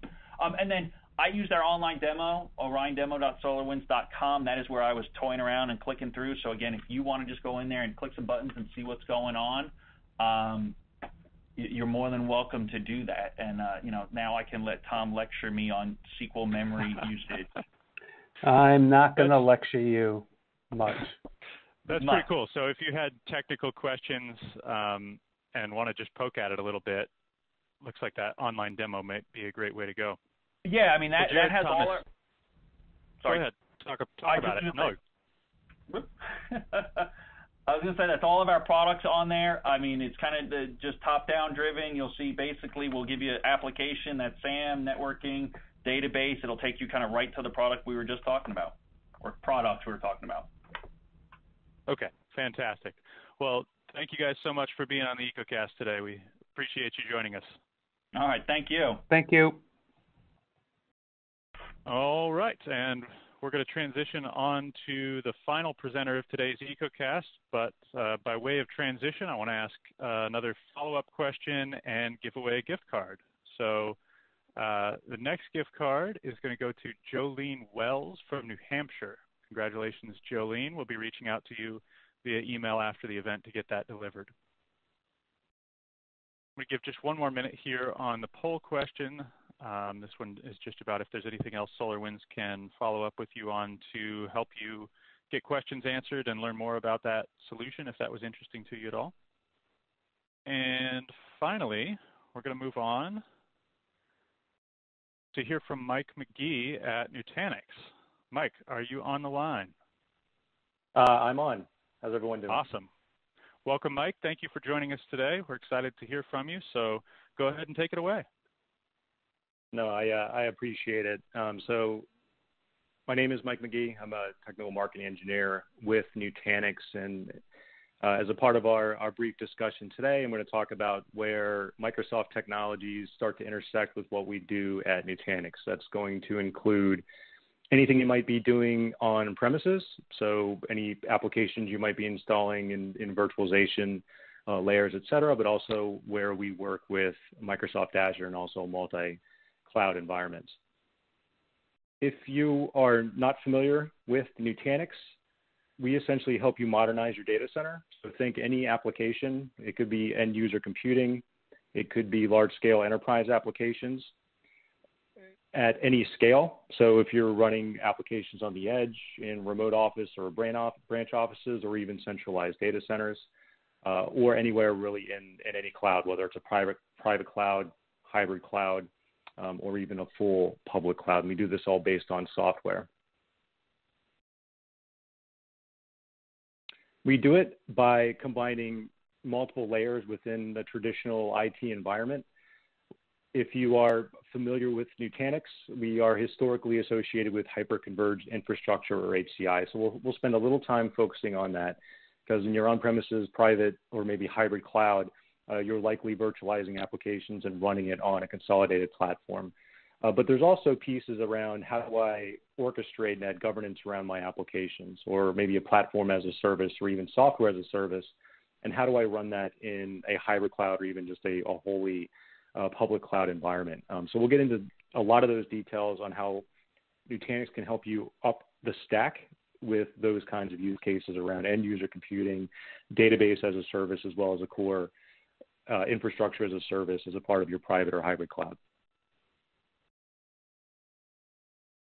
To focus briefly on hyperconverged infrastructure, or HCI, and really what you're going to hear as a theme throughout our discussion is Nutanix's ability to give you choice.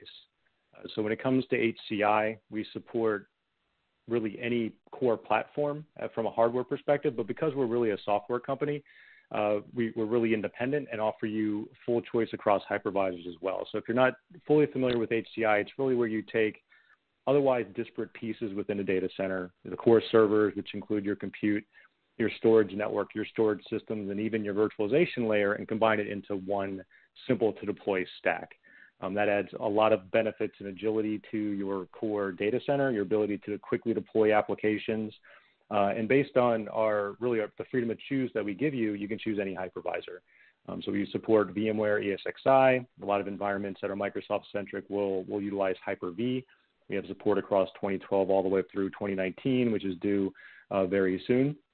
And we also have our own virtualization option called AHV, which we've qualified with Microsoft environments. We've gone through the server virtualization validation program, or SVVP, qualified drivers, HCL, et cetera. So you have confidence that you can run Windows as an operating system and all the related applications, whether you're still running Exchange on-prem, SQL Server, SharePoint, Dynamics, et cetera.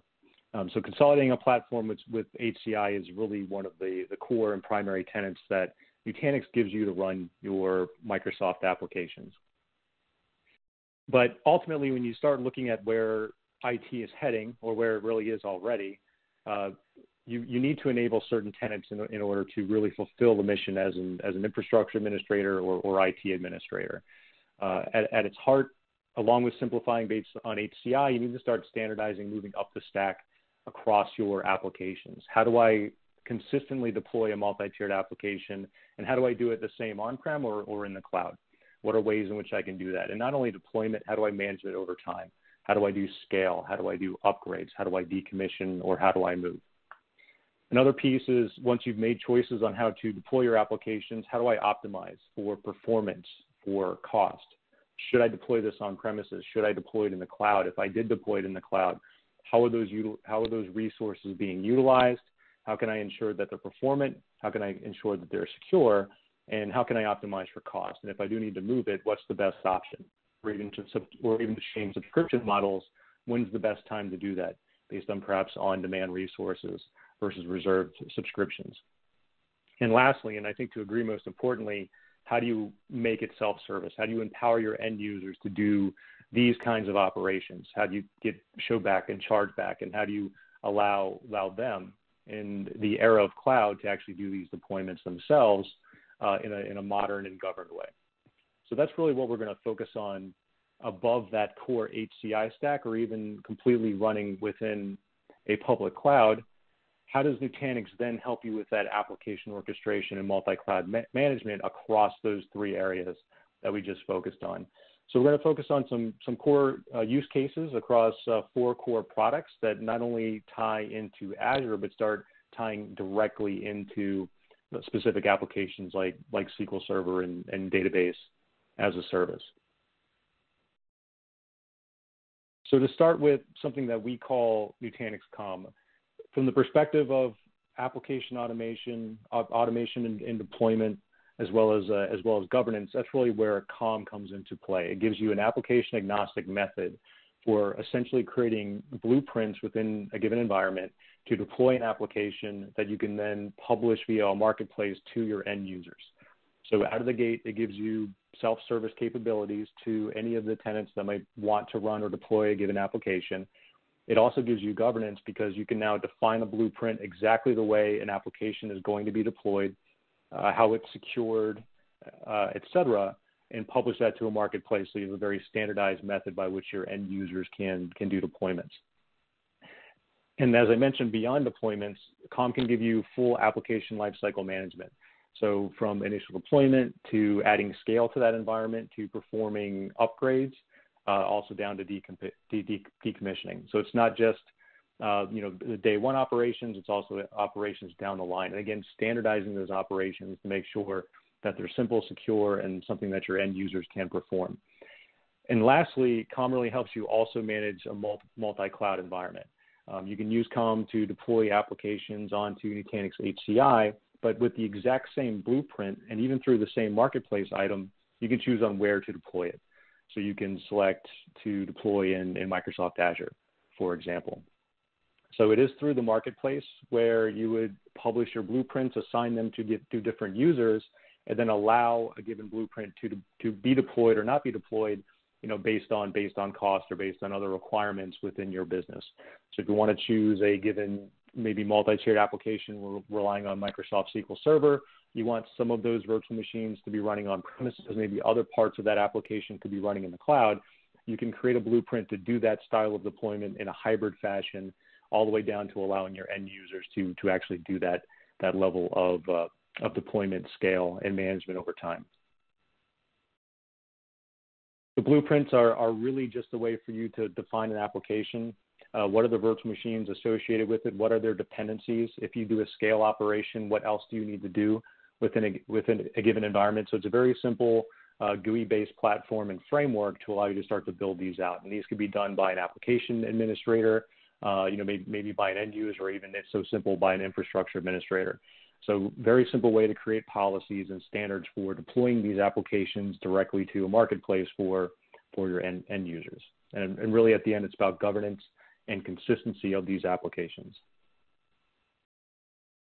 And once you do define these blueprints, we really give you choice. So we talked about hypervisor choice earlier, or even hardware choice as you deploy our core AOS software.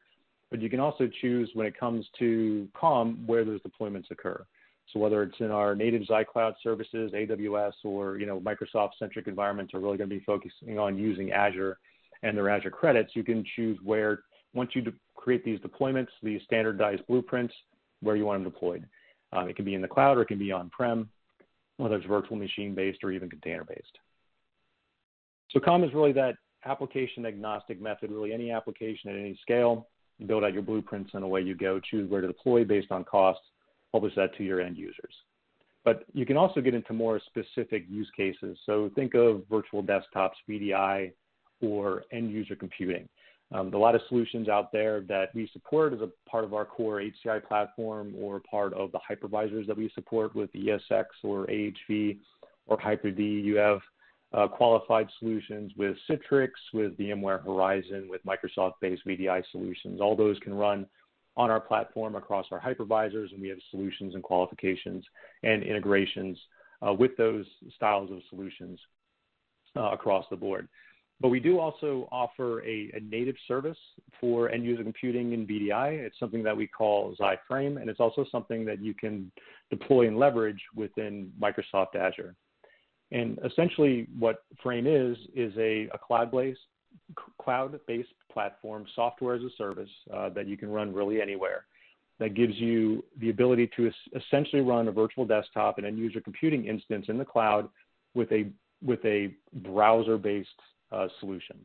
So enabling really any device. You can really use your browser on any device, tablet, laptop, phone, etc. So imagine having a cloud-based VDI solution that you can really run anywhere with any device that you choose. So there's really no agent required with Frame. Again, just HTML5 based browsers, which are supported just about with any vendor out there between Chrome, Firefox, etc. Because it's cloud-based, you can really start to spin up resources in really a matter of minutes. You can also spin down. You can choose when you want to maybe scale up or scale down a given workload, et cetera. So lots of flexibility on the where and how much you want to consume, whether you need to scale or scale down. And again, it's really agnostic. So if you want to run in Azure, great. If you want to run on premises, say on our Nutanix AHV platform, you can do that as well. And you can mix and match and control exactly the way you choose to utilize those resources. Again, really optimizing for cost and your business requirements. It's really as simple as logging into a centralized console, choosing your cloud where you want these instances to be deployed, so on-prem, Azure, AWS, etc. You have flexibility in the way you can authorize your users. Most are using some form of Active Directory, OTA, etc. You can then bring your own application images. So what are your desktop images? Are they Windows Server? Are they Windows 10? Are they some form of Linux, etc.?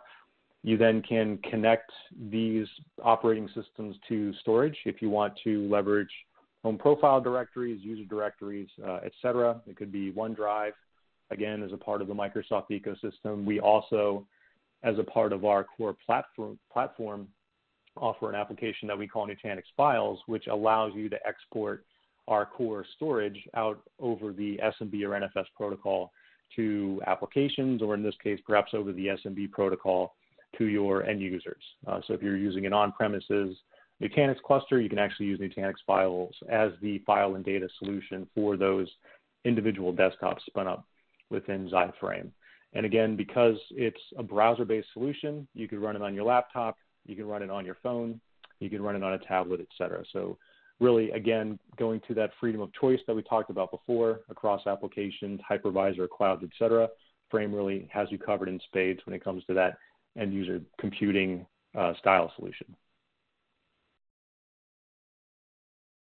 Now, let's say you've deployed some applications, you've maybe used Calm to deploy a multi-layered, three-tiered application, or maybe you've done some deployments with Xi Frame that you have running in Microsoft Azure. The next piece is, how do I start to monitor and optimize those specific solutions? Not only from a governance perspective, but also from a security side. And that's really where Xi Beam comes into play.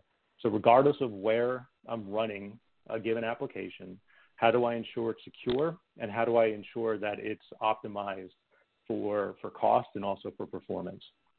And Xi really has you covered on both of those fronts. So we'll initially focus on it from a cost control, and it really falls into three main buckets.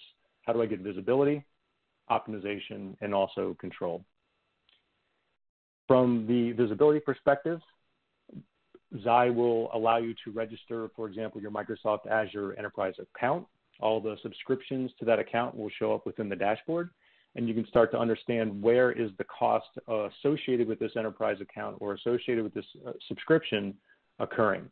So you get an overall spend overview across the different subscriptions, so you can find out who might be consuming the most within that enterprise account.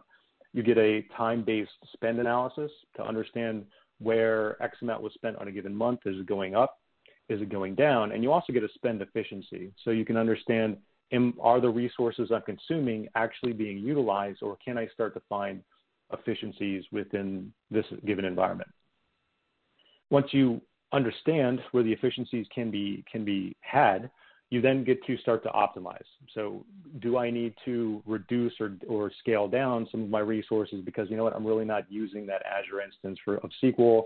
Maybe the virtual machines I have running in Azure aren't consuming all their compute or all their storage, et cetera. So not only can you start to optimize that manually, we can also remediate some of these items for you.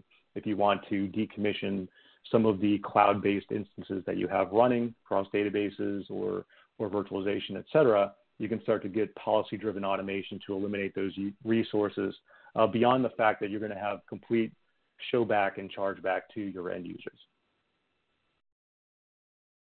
And one of the cooler things that we've been looking at with Beam around cost optimization is, how do I manage the kinds of subscriptions I would use within a given cloud vendor?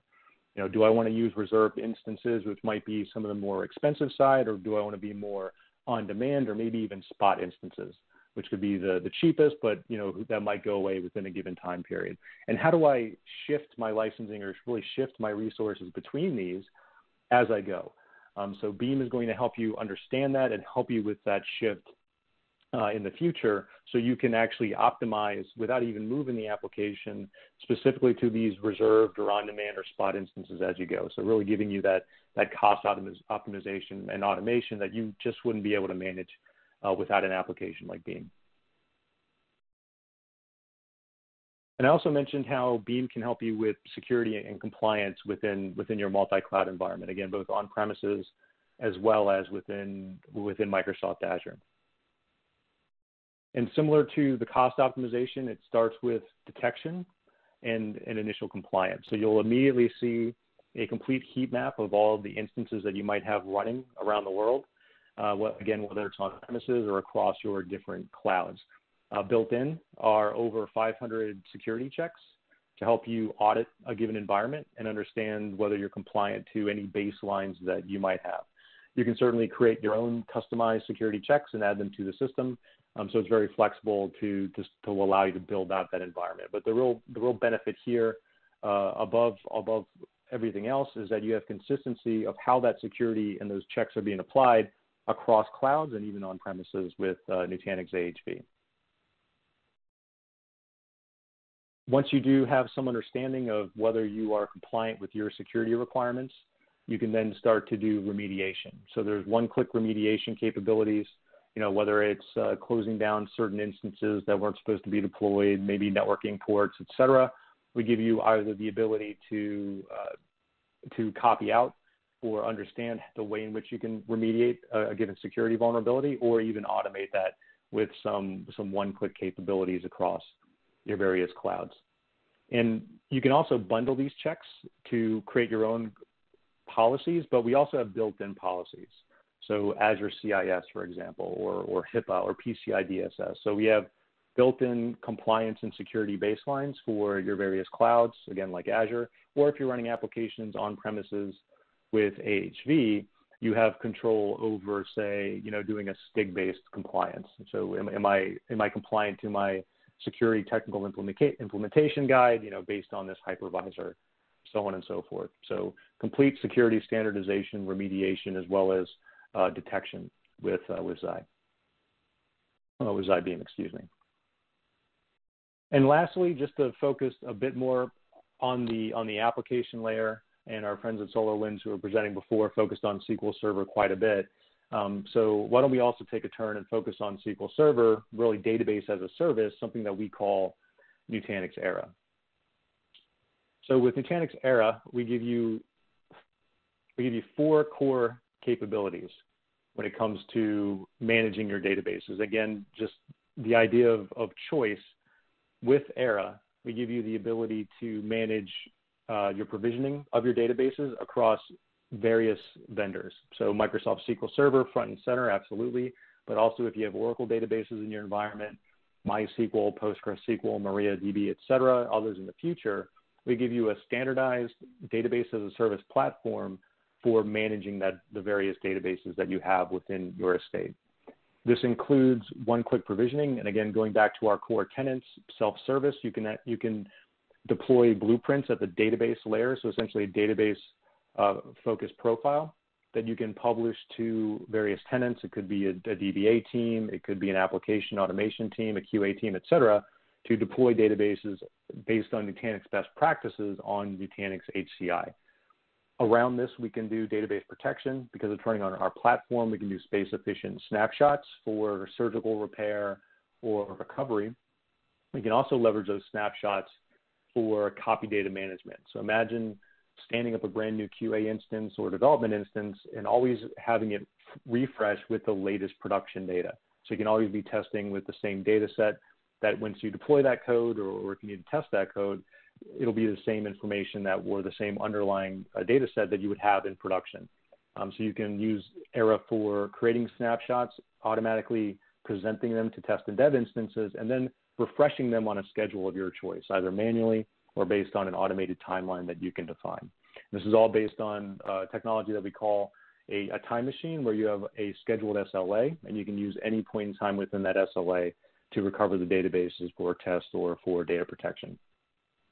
And lastly, we've also added patching to Nutanix Era. So you have the full ability to create these database application profiles you can create different versions of them. And as you need to patch a database, you can apply that versioned database software to maybe older instances running in your environment. So again, going to that self-service and governance, you have standardization, you can have version control, kind of day 2, day 3 operations, and you can also publish these for self-service to your end users. And again, this is based on our core HCI platform. So our base infrastructure services with HCI, we give you the platform services around virtual machine deployment, the provisioning, the underlying copy data management mechanism that we use with our data protection and snapshots. And then Era really gives you that database as a service on top, again, across Microsoft SQL Server and other database estates, giving you that consistency. It's fully API driven. So going back to what we were talking about with Nutanix COM could actually be the core engine to drive a multi-tiered application deployment, while at the same time calling Era to maybe do a piece of that within, say, for example, deploying Microsoft SQL Server databases or refreshing a database as a part of a scale operation for a development environment. So really giving you the flexibility, the automation, whether it's self-service through our own interface, whether it's through third-party utilities that might do the provisioning for you via our APIs. So with that, hopefully that gives you an overview. And a lot of people associate Nutanix with just core HCI, but you can see we've grown up the stack from there to really help you simplify application lifecycle management, optimize your environment with tools like Zybeam, and also really add self-service to your end users really across our applications, whether it's with Cyframe and end user computing, whether it's with our database as a service with Nutanix Era, et cetera. All right, so with that, I'll turn it back to the team for Q&A. Awesome. Thanks, Mike. So, a couple of questions here from the audience before you go. At the end there, you were talking about Era, and there's one question that came in during that time asking whether Era is compatible with Microsoft SQL always-on availability groups.